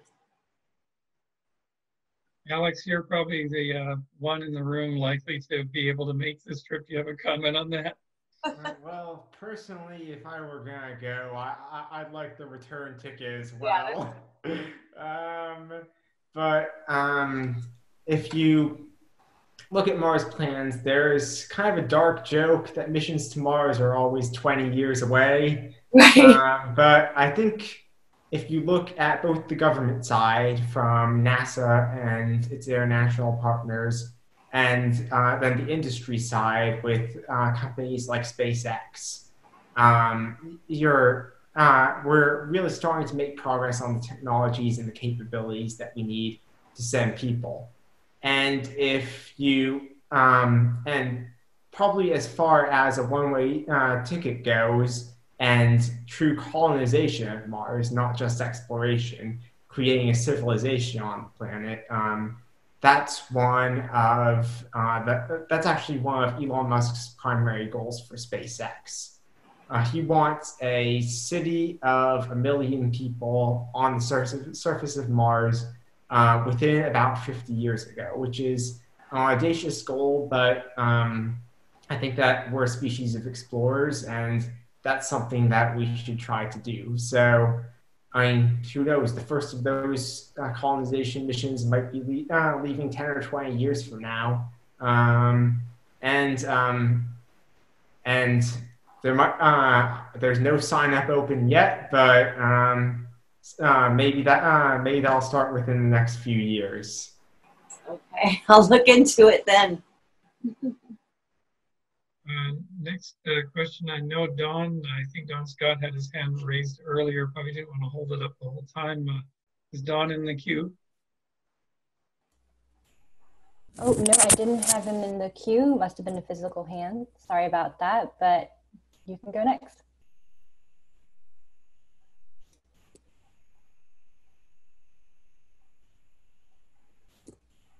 Okay. Unmuted. Okay. Yeah, I just had, not to change the subject too much, and this has been great. You know, it's like when you're a kid and you're going to go to Disneyland and you plan in advance, and as you get closer to the trip, you get more and more and more excited. And so I tell you what, Bruce, I will be there at 4 in the morning or whatever god awful time we have to get up. This has been like getting ready for what's supposed to happen on the 30th. Hopefully it will. But I had a question about someone, I think it was you, Bruce, that mentioned Contact. Contact's a conference which brings a lot of these issues up, and many Mars people go there, and also film people like Howard Hurd there. And so there's a lot of blue sky thinking, but it's very solidly based. So Bruce is the hot spring guy. That's the way I always think of him, as the hot springs guy. And Penny Boston is the cave lady. And I sent an email to Bruce earlier wondering if there would be merit to joining those two areas of research. We know we're learning more and more about caves on Mars. We have some evidence that there were hot springs on Mars. And if, it's just common sense, which is not always a good thing to follow, indicates that caves might be a protected environment. And if there were hot springs on Mars, there might still be some in caves. And my question that I sent to Bruce earlier was simply, has anyone thought about joint research looking at the possible interdisciplinary study of hot springs in caves on Mars? That's the question. Yeah, thanks, Don. There's been some discussion at the astrobiology science meetings about caves as environments, and NASA's actually funded some cave exploring robots just sort of preliminarily. My feeling is sure. I mean, Penny, they go into these caves, and I think Penny maybe of the not the discoverer, but she named a microbial community called a snotite for snot. These terrible things that are coming down that look like something from aliens in these caves, deep down, high temperature caves, et cetera, and she's an amazing person. They found an entire microbiota in caves as deep as you can go. Drilling has identified microbial communities as far as 5 kilometers down in the Earth's crust, which is where you would presumably have to go. You'd have to go subsurface on Mars to find any evidence of living microorganisms. So the question might be then, if the cave is exposed to the surface, then it'll have a very, very thin atmosphere and probably unable to maintain liquid water. But if it's a completely enclosed environment, it might have a different atmosphere, different moistures, setting different temperatures, and we find a rich snotite growing there. The challenge, of course, that being is to get to a completely rock-enclosed air cavity. But certainly it's plausible. And here's a question to follow on, maybe proposal. Could a 4 billion year old moist rock cavity, could be quite large, I mean, these things could be miles in length, that is stable in Mars's stagnant lid geology where there isn't plate tectonics, could such a complex of caves deep in the rock, not connected to the surface, but still a greenhouse, a veritable terrarium, could that have supported the evolution of more complex forms like fungi that would otherwise be impossible on Mars because Mars can't develop surface soils? So perhaps my earlier statement that complex life can't emerge when things are trapped in the rocks it could be falsified if we could find such a cave. And reminding me of the movie Aliens again, where did they were drilling, I think they were mining, and they broke into the cave and remember the eggs that were there. So that's kind of a vision of complex life emerging where surface habitability of that planet in Alien seemed to be utterly uninhabitable on the surface, or the weather was pretty violent. But underground, you could have complex life. So, Don, you brought up a very interesting possibility there. And so, a follow-up question, Bruce: do we have analogs on Earth where, Penny goes into caves that are really hot, but I don't think that there are hot springs. It's just that there's geothermal heat. Are there any places on this planet where in caves there are active hot springs? Do we know about that? And could they be used as analogs for Mars? That I don't know.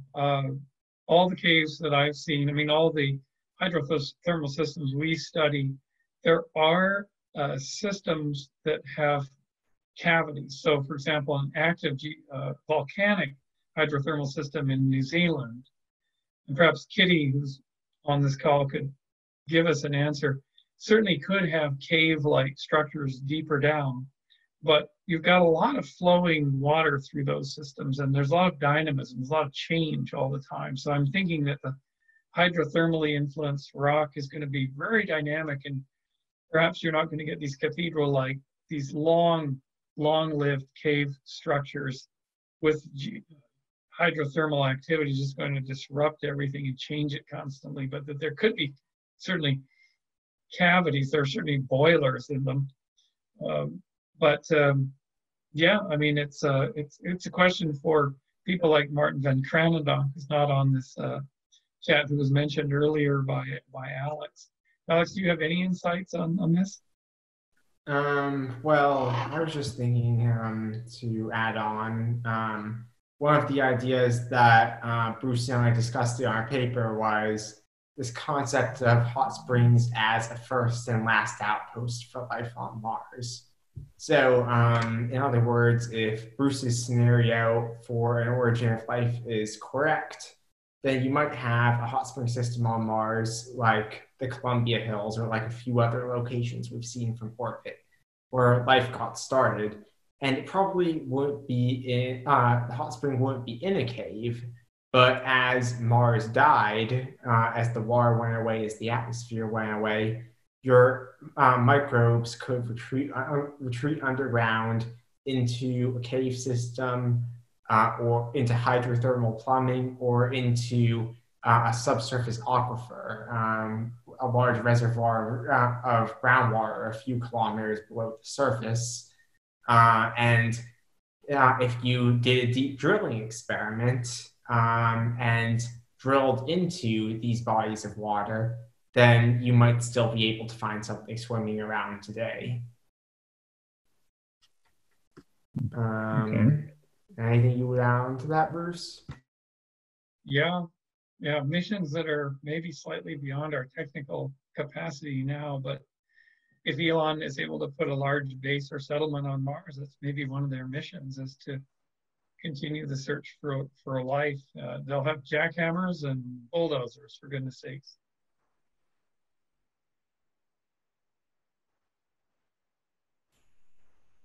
All right, well, we have a raised hand from James Rainbolt. And then after that, a few questions from Alan Lundell in the chat. So James, I'm going to unmute you. Hi. So first, I don't know how long this goes, so I want to keep it quick.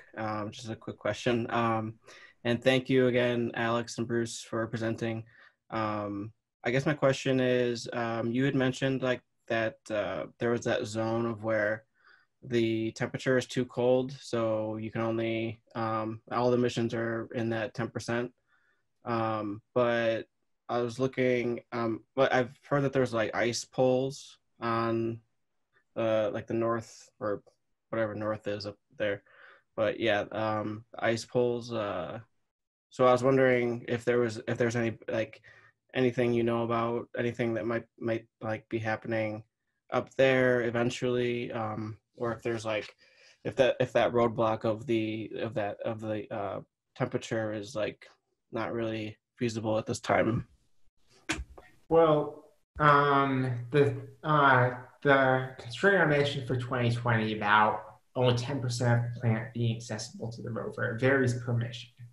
The only reason 2020 couldn't go to the polar regions was because NASA wanted it to last a full Mars year, which means it needs to survive the winter and it needs to be close to the equator. Now, Mars actually has a north polar cap and a south polar cap, just like Earth.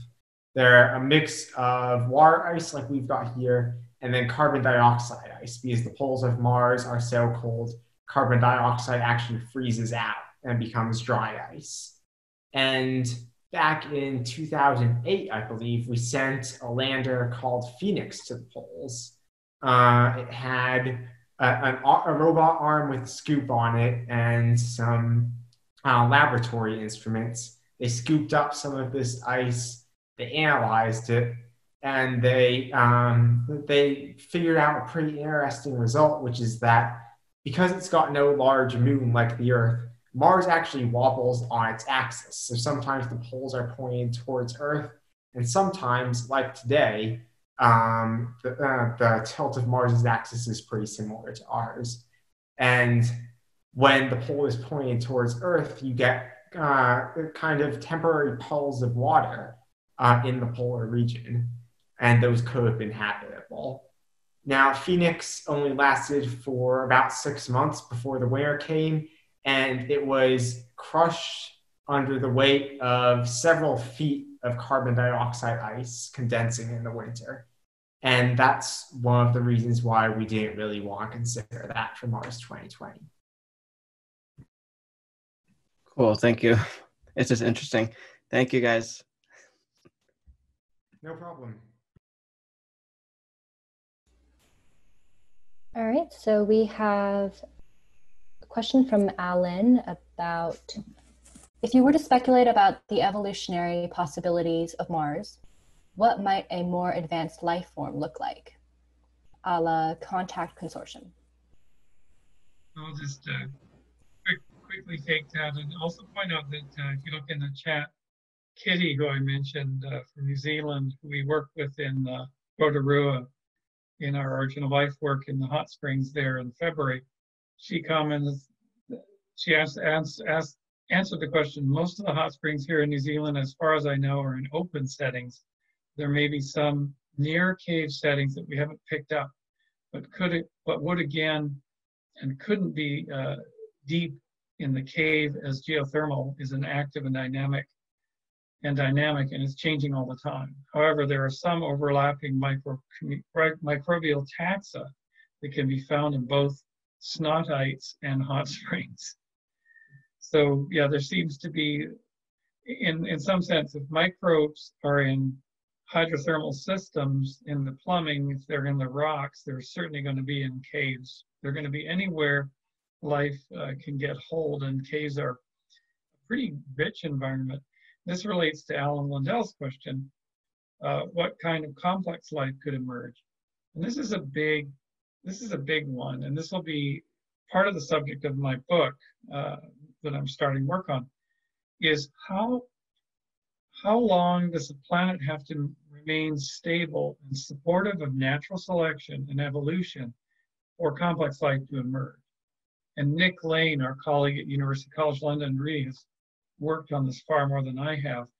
But the chilling answer to Alan's question is probably a long time, because to get microbial communities from progenote, from passively assembled protocells, may be a very, very iffy process.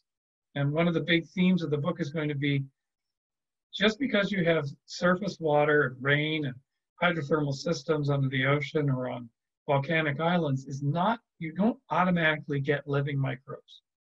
That has been a presumption of people in our field, that, well, they'll simply arise with these conditions present. What we're going to do in the book is we're going to drill deep into that, and we're going to test that assumption. It's not even a hypothesis, because we're going to show the breathtakingly challenging path, circuitous path from a passive protocell to a cell that's able to divide itself, which is a giant machine, tuned machine. And the only process to get it there is evolution, is natural selection. And to show that just as complex life is a possibly extremely rare event that required just the right accidents. Well, one accident I can tell you about is our colleague Bob Hazen at the Carnegie Institution. He's written these beautiful books. One of them talks about the colors of Earth's history. You have red Earth when it was a magma ball. You have gray Earth when there was the initial crust. You have the black Earth of volcanism. You have a white Earth, which is a complete freeze over. So a couple times in the history before the rise of complex life, Earth's temperature went to a point where it was a complete ice ball. And so when you have this complete ice ball, all the sunlight that's coming in is hitting the ice and bouncing off. So it's a constructive thing where you stay refrigerated. And this happened a couple of times, and only the happenstance of volcanoes, enough active volcanism was still present on the planet to break through the ice and melt the ice and put a lot of CO2 back in the atmosphere to then warm the system, because life wasn't strong enough to do that job. So these volcanoes appeared and suddenly it all melted. And it turns out that after these massive global melts, you had a huge amount of rock weathering that occurred. A huge amount of nutrient was dumped into the system. So that the life that had been trapped underneath the ice bloomed, and there was probably an evolutionary jump. And supposedly there was one of these events just before the rise of complex animals and plants. I think a billion years ago or something, there was one of these snowball events. There were other events. One of his predictions was that Earth's geology was freezing. It was the plate tectonic system, which we kind of think of as a given, was slowing down and stalling out, and that instead of these plates that were moving, driven by magma plumes and lubricated by water, it was slowing. It's not a given that plate tectonics keeps going. And it's no longer happening on Mars. Mars has this stagnant lid without cracks, without moving plates. And that Bob Hazen predicts that it was stalling out, and then there was a large impactor up to 30 kilometers struck the Earth billions of years ago and restarted the conveyor. So Earth would have gone to a stagnant lid geology by 2 billion years ago. And could we have had complex life? We didn't have carbon cycle. We would have had the same volcanism, the same dynamism, continents moving around. It would have just become a stagnant system, a tomb like Mars is. And so all these accidents, and I propose that thousands of accidents happen along the way to set up for complex life to rise, oxygenation of the atmosphere, the earlier rise of fungi that could then create paleosols, soils, and that the complex life is extremely rare. So on a planet like Mars, which by 3.5 billion years ago, 3.0 billion years ago, as Alex talks about, it's losing its liquid water. If you have an extant microbiota, they're starting to be limited in their range. They're having their moment where they have the last outpost, which might be an upwelling water from a volcanic spring system. Oceans are dried out. The salty lake, which Curiosity has driven across, is the saline results of a drying out hydrosphere. And so you end up with a dying planet. So in that condition, are you ever going to go to complex life? It may be that you need a biodynamic world made up of microbes for billions of years with the right shocks, with the right accidents, the happy combination of two microbes to create the symbiotic, eukaryotic, bigger cell with organelles. You need to have that accident happen, all that molecular machinery arise to get to complex life. And then you need the right oxygen, not just whiffs, but you need the pollution of oxygen in the atmosphere to allow metabolism and energy capture using oxygen, free oxygen, which is not a given and can take billions of years to get to that concentration. So a dying planet, a planet losing habitability, I don't think, basically the life forms are just adapting to the conditions that they can. There isn't really in a way for life to explore new and exotic patterns when you're losing your habitability. So that perhaps, and this was a comment brought up at the beginning of tonight's session, was most life in the universe is trapped microbial communities on worlds that do not permit them to evolve further. They're trapped in time, and they may continue to evolve. Of course, they will, but to get to complex life may be an impossibility for those worlds. And we'll know this if in 10 years, 20 years, we drill into the surface. This was a question that came up on Alan's radio show and Son's radio show, the Dr. Future show today, which was what happens if you do find life? So Chris McKay, who works in the planetary science community at NASA, has this wonderful chart, which he shows if we drill and we find a microbiome and we sequence it, we send the samples back to Earth, we sequence it, and we find out, hey, it's a match for our microbiota. up to a certain point. When there's an overlap, we'll know that there was a single origin somewhere. It could have been on Mars, delivered to Earth later. It could have been on Earth, even delivered back to Mars. If we find a radically different genome, a radically different mapping between information and function in the genetic code, we know that there were two separate starts to life, utterly separate, that didn't mix, most likely. And that tells us that life can emerge in more than one place, microbial life. And it will be a huge revelation for us. But we would never find, won't find anything complex on Mars. It's unlikely. Because of Mars, we now know Mars's early history, and we know what it takes to get complexity on a planet like ours. Venus, and people have talked about, well, could there be microbes in Venus's atmosphere? And that's a possibility because it's not 900, 600, 900 degrees on the surface. It's cooler than that temperature in the atmosphere, and droplets, water vapor droplets, you might be able to find microbes that once were on the surface of Venus, and that's a very challenging mission to do. Of course, Alex also mentioned the ocean worlds, the moons of Saturn and Titan, and our colleague Carolyn Porco was on the Saturn, the Cassini mission, which is so successful, has been hosting meetings on a mission to fly through the plumes coming off the pole of Enceladus, which Cassini did, and detected compounds suggestive of organic compounds in the ocean below the ice shell.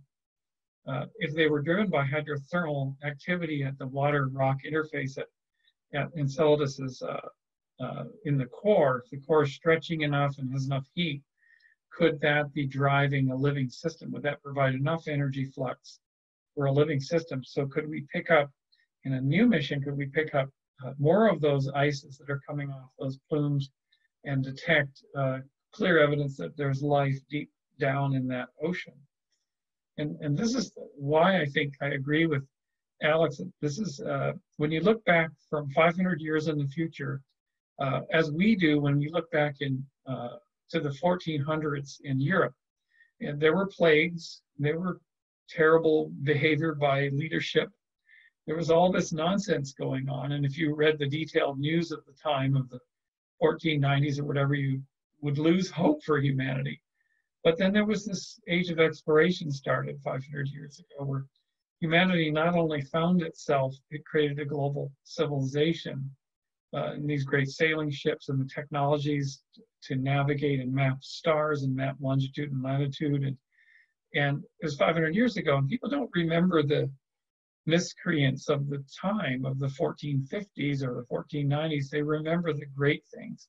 And I think in 500 years, if we're still here, looking back, we'll remember a vehicle like this one and conversations like we're having now, and a great discovery in the 21st century of life emerging elsewhere, or perhaps for our origin of life, we'll see a progenote under a microscope that is on a camera timer that we're going through wet dry cycling and stresses, and we'll see that progenote, we'll see that mass of protocells growing. And then the research team that's doing this, making this movie, this time-lapse movie, will stress the environment, see the progenote shrink, responding to stress, and then respond by growing again. And then they'll sequence, they'll take a sample of that aggregate, not alive yet, but subject to growth and evolution and selection. And they'll find a small template that emerged spontaneously that responded to the stress they put it under. It created a little functional peptide or something that made the system more robust. And that alone, that experiment alone, will show us visually how life can start. A system that isn't alive, but developed in a cycling manner, the ability to grow and use resources and get more protocells, and then responded to stress and then regrew and it made something, that something molecular was innovated. All de novo, without somebody making it in the laboratory, something new. And that will be contact, that will be a form of contact as we talked about the contact organization, will be a form of contact that we do through our science. And we say, when we look at that, it's as powerful as the image of the Earth from space shot by Apollo 17 crew. We will see this is a possible scenario of how we were all made. And we've just done it in the laboratory, reproduced it in the laboratory. It's not the scenario because we can never reproduce all the conditions and lifetime of a graduate student or anybody, but that will be powerful, that we now see the process that can lift life from non-life. And we've been to a world where it could have undergone that process, and our world did undergo that process. And so that's sort of my concluding remarks. I think we're past 2 hours here, but Shen-Shen, is there anyone else who's really been waving like crazy who wants to ask a final question? No one else waving that I can see. We have a follow-up question, it looks like, from Alan about, couldn't we help accelerate the evolutionary process for evolving life on Mars?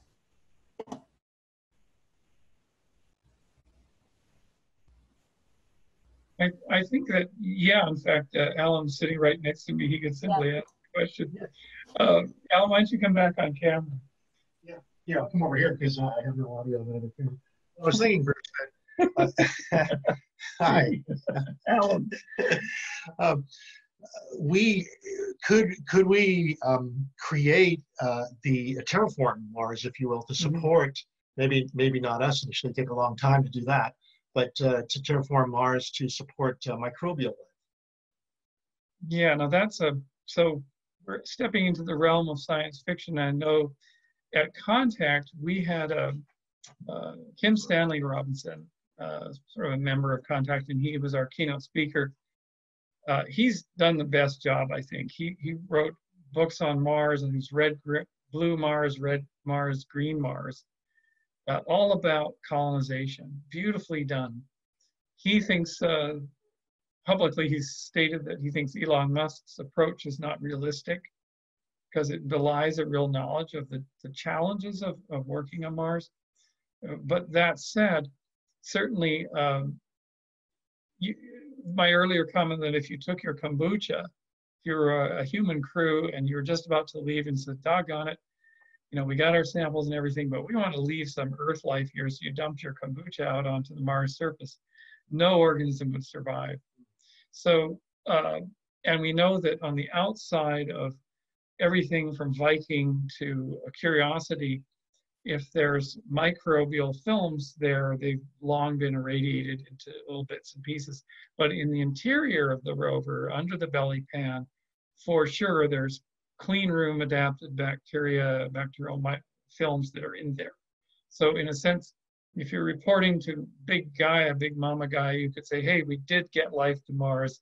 It's just desiccated inside these vehicles. For periods of time, I think gradually the radiation would get it. So if you landed on the Mars polar ice cap, perhaps,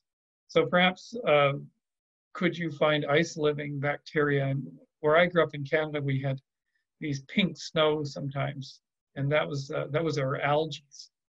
I think Don may have seen those on some of his mountain trips too, but we would see kind of these ice-living microbes and algae. For my money, when I was a kid, I thought that's how we would terraform Mars. We would go to the margins of the ice cap, not terraform, but introduce Terran biology. Now, of course, NASA has an entire planetary protection program so that we don't do that and contaminate the sample, and so we'll never be able to answer Chris McKay's question. But I'm personally not really at all in favor of attempting to put a human presence on Mars for the long term, a million-person city. You're dealing with an environment that is so lethal. If you look at some of the critiques of Elon's million-person city by people in the know, you'll read a much better argument than mine. But when Matt Damon was in his flimsy structures at Earth pressure, growing his potatoes, all he had was a layer of plastic. That is not going to hold up when you're at 100 times pressure in that plastic Burning Man type camp versus the vicissitudes of a hundredth of the pressure on the outside, huge temperature fluctuation, radiation that's not going to protect Matt Damon for long, and the dust, which is going to kill all the equipment and the seals and everything. Not even underground? So yeah, you have to dig. Yeah. So, but then digging, it's a catch-22. Trying to dig in the Martian regolith is as challenging as in the lunar regolith. Or finding a cave, just the right cave that you can seal, because you have to be able to pressurize. So all of these are catch-22s. And years ago, I worked with Raytheon and NASA headquarters to develop a scenario by which you would land robotics on the moon, dig caves out, using telerobotics, using remote control vehicles, because you can't have astronauts using them because they're going to be dead, with the equipment failing and the temperature, and you just don't want to put people on the moon before you have a habitable environment for them. But if you put equipment that's robotically driven or joystick driven, it's going to break. Whenever I would show our designs to my brother, who works in a mine and operates a haul truck and the big digging shovels, he would just laugh. He would say, "You guys have no idea about hard rock mining, digging, equipment. Those things we have to replace those teeth every day. And you're talking about operating at these temperatures from 275 degrees. When are you going to operate? The lunar night? All your equipment's going to be destroyed in one mission," which is, of course, what happened to Chang'e, the Chinese lander, what ultimately happened to Lunokhod, the Soviet rover. So I think we're fooling ourselves by producing these really nice cartoon images of beautifully done lunar bases or Mars bases. We're just fooling ourselves. It's just so difficult. These environments are so difficult. And the way to show that is to build an environment on Earth, build a vacuum chamber, highly irradiated, same thing, and just try to do it on Earth. We can falsify our hypothesis, or at least look at our costs. So this is why Jeff Bezos has really focused on the megastructures, hearing Gerard O'Neill's arguments in the 70s. What's your thoughts on Elon's ideas of nuking the poles to melt the poles to create an atmosphere for Mars? Well, there have been other ideas in sci-fi of dropping comet nuclei. Now, nuking the poles, you'd have to get somebody's approval from somewhere. I think that sounds like a desperate solution. That's not an elegant solution with predictable results. Mars is a sink. Mars became a sink for liquid water. It became a sink for volatiles a long time ago. And Mars's surface is ancient. It's a preserved, desiccated mummy, basically, of a planet. That's why we can look down and see these ancient landscapes unchanged, because there's been not the same weathering or plate tectonics we have. So Mars is a sink. And why would you want to sink? If you dropped a large comet head on Mars and created a temporary vapor environment, temporary precipitative environment, it would be gone very quickly because the sink is so large. And the moon is impossible. I mean, in the vacuum setting and with those temperature fluctuations, the moon truly is a harsh mistress. So I tend to swing toward Blue Origin and Jeff Bezos's vision as being practical, because this is what humans do.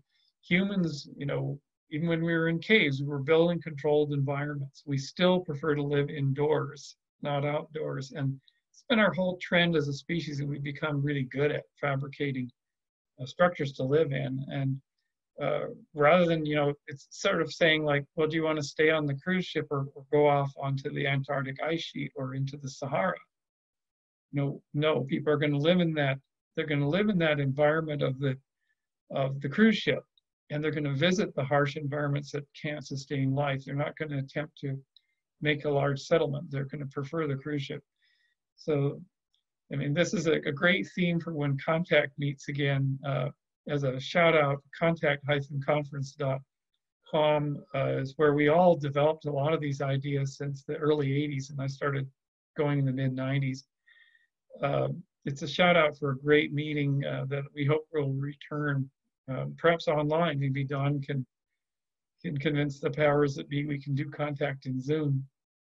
And with that, I think we're definitely over time.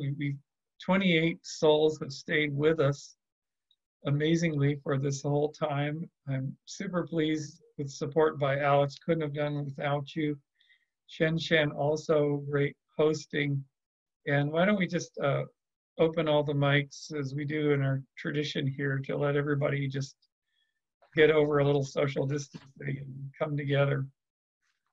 Thanks, Bruce.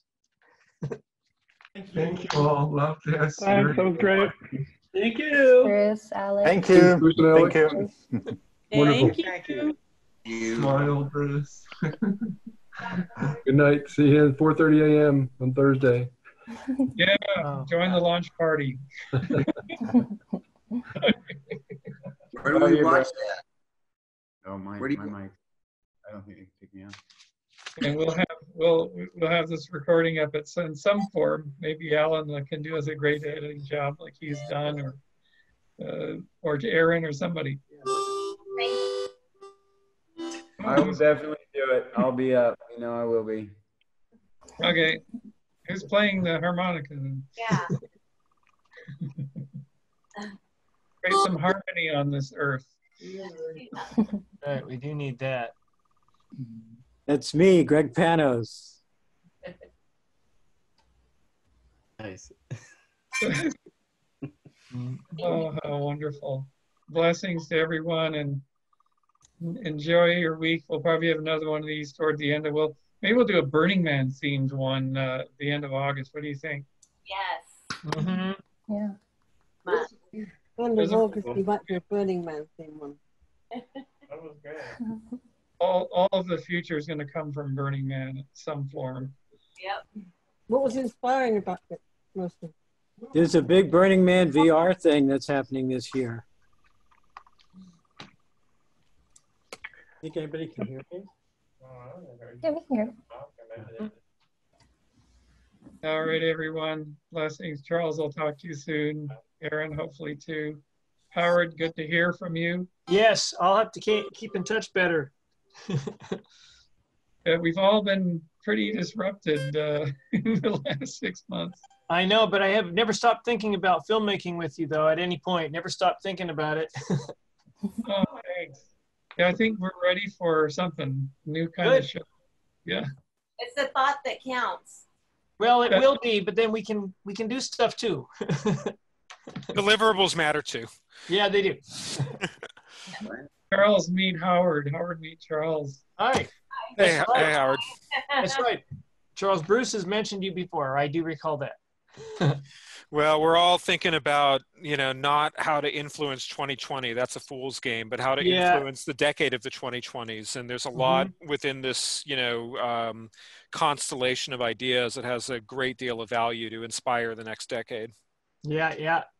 I vote for the future every time. It's foolish to vote against it, which is what we seem to be doing as a society right now. But I think that we'll find a way, back to making the correct bet sooner than later. Yeah, absolutely. And Larry, I hope to see your sketches sometime. Larry's always doing live sketches during the salons. I will send them to you as soon as I scan them. Got some pretty good ones tonight. Another Levity tradition, this Larry's sketches. All right. Marcos, I'd love to hear what you're up to at UCSB at some point. I think I Yeah, visited. we should catch up. I was just too busy listening this time, but yeah. There's something to do with Mars too. Cool. Yeah, I'll tell you about it. Bruce at Damer.com. Yeah. Cool. Okay. All right. Well, thanks for doing this, Bruce, and Alex, really great presentation. Yeah. Oh yeah, those were fabulous. Thank you. Yeah, well done, Alex. Intelligent. What's it, people? Definitely. Thanks to the Futures for hosting. the presentations were great.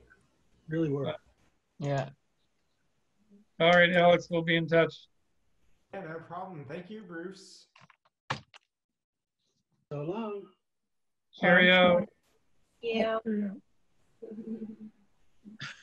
Take care. See you guys.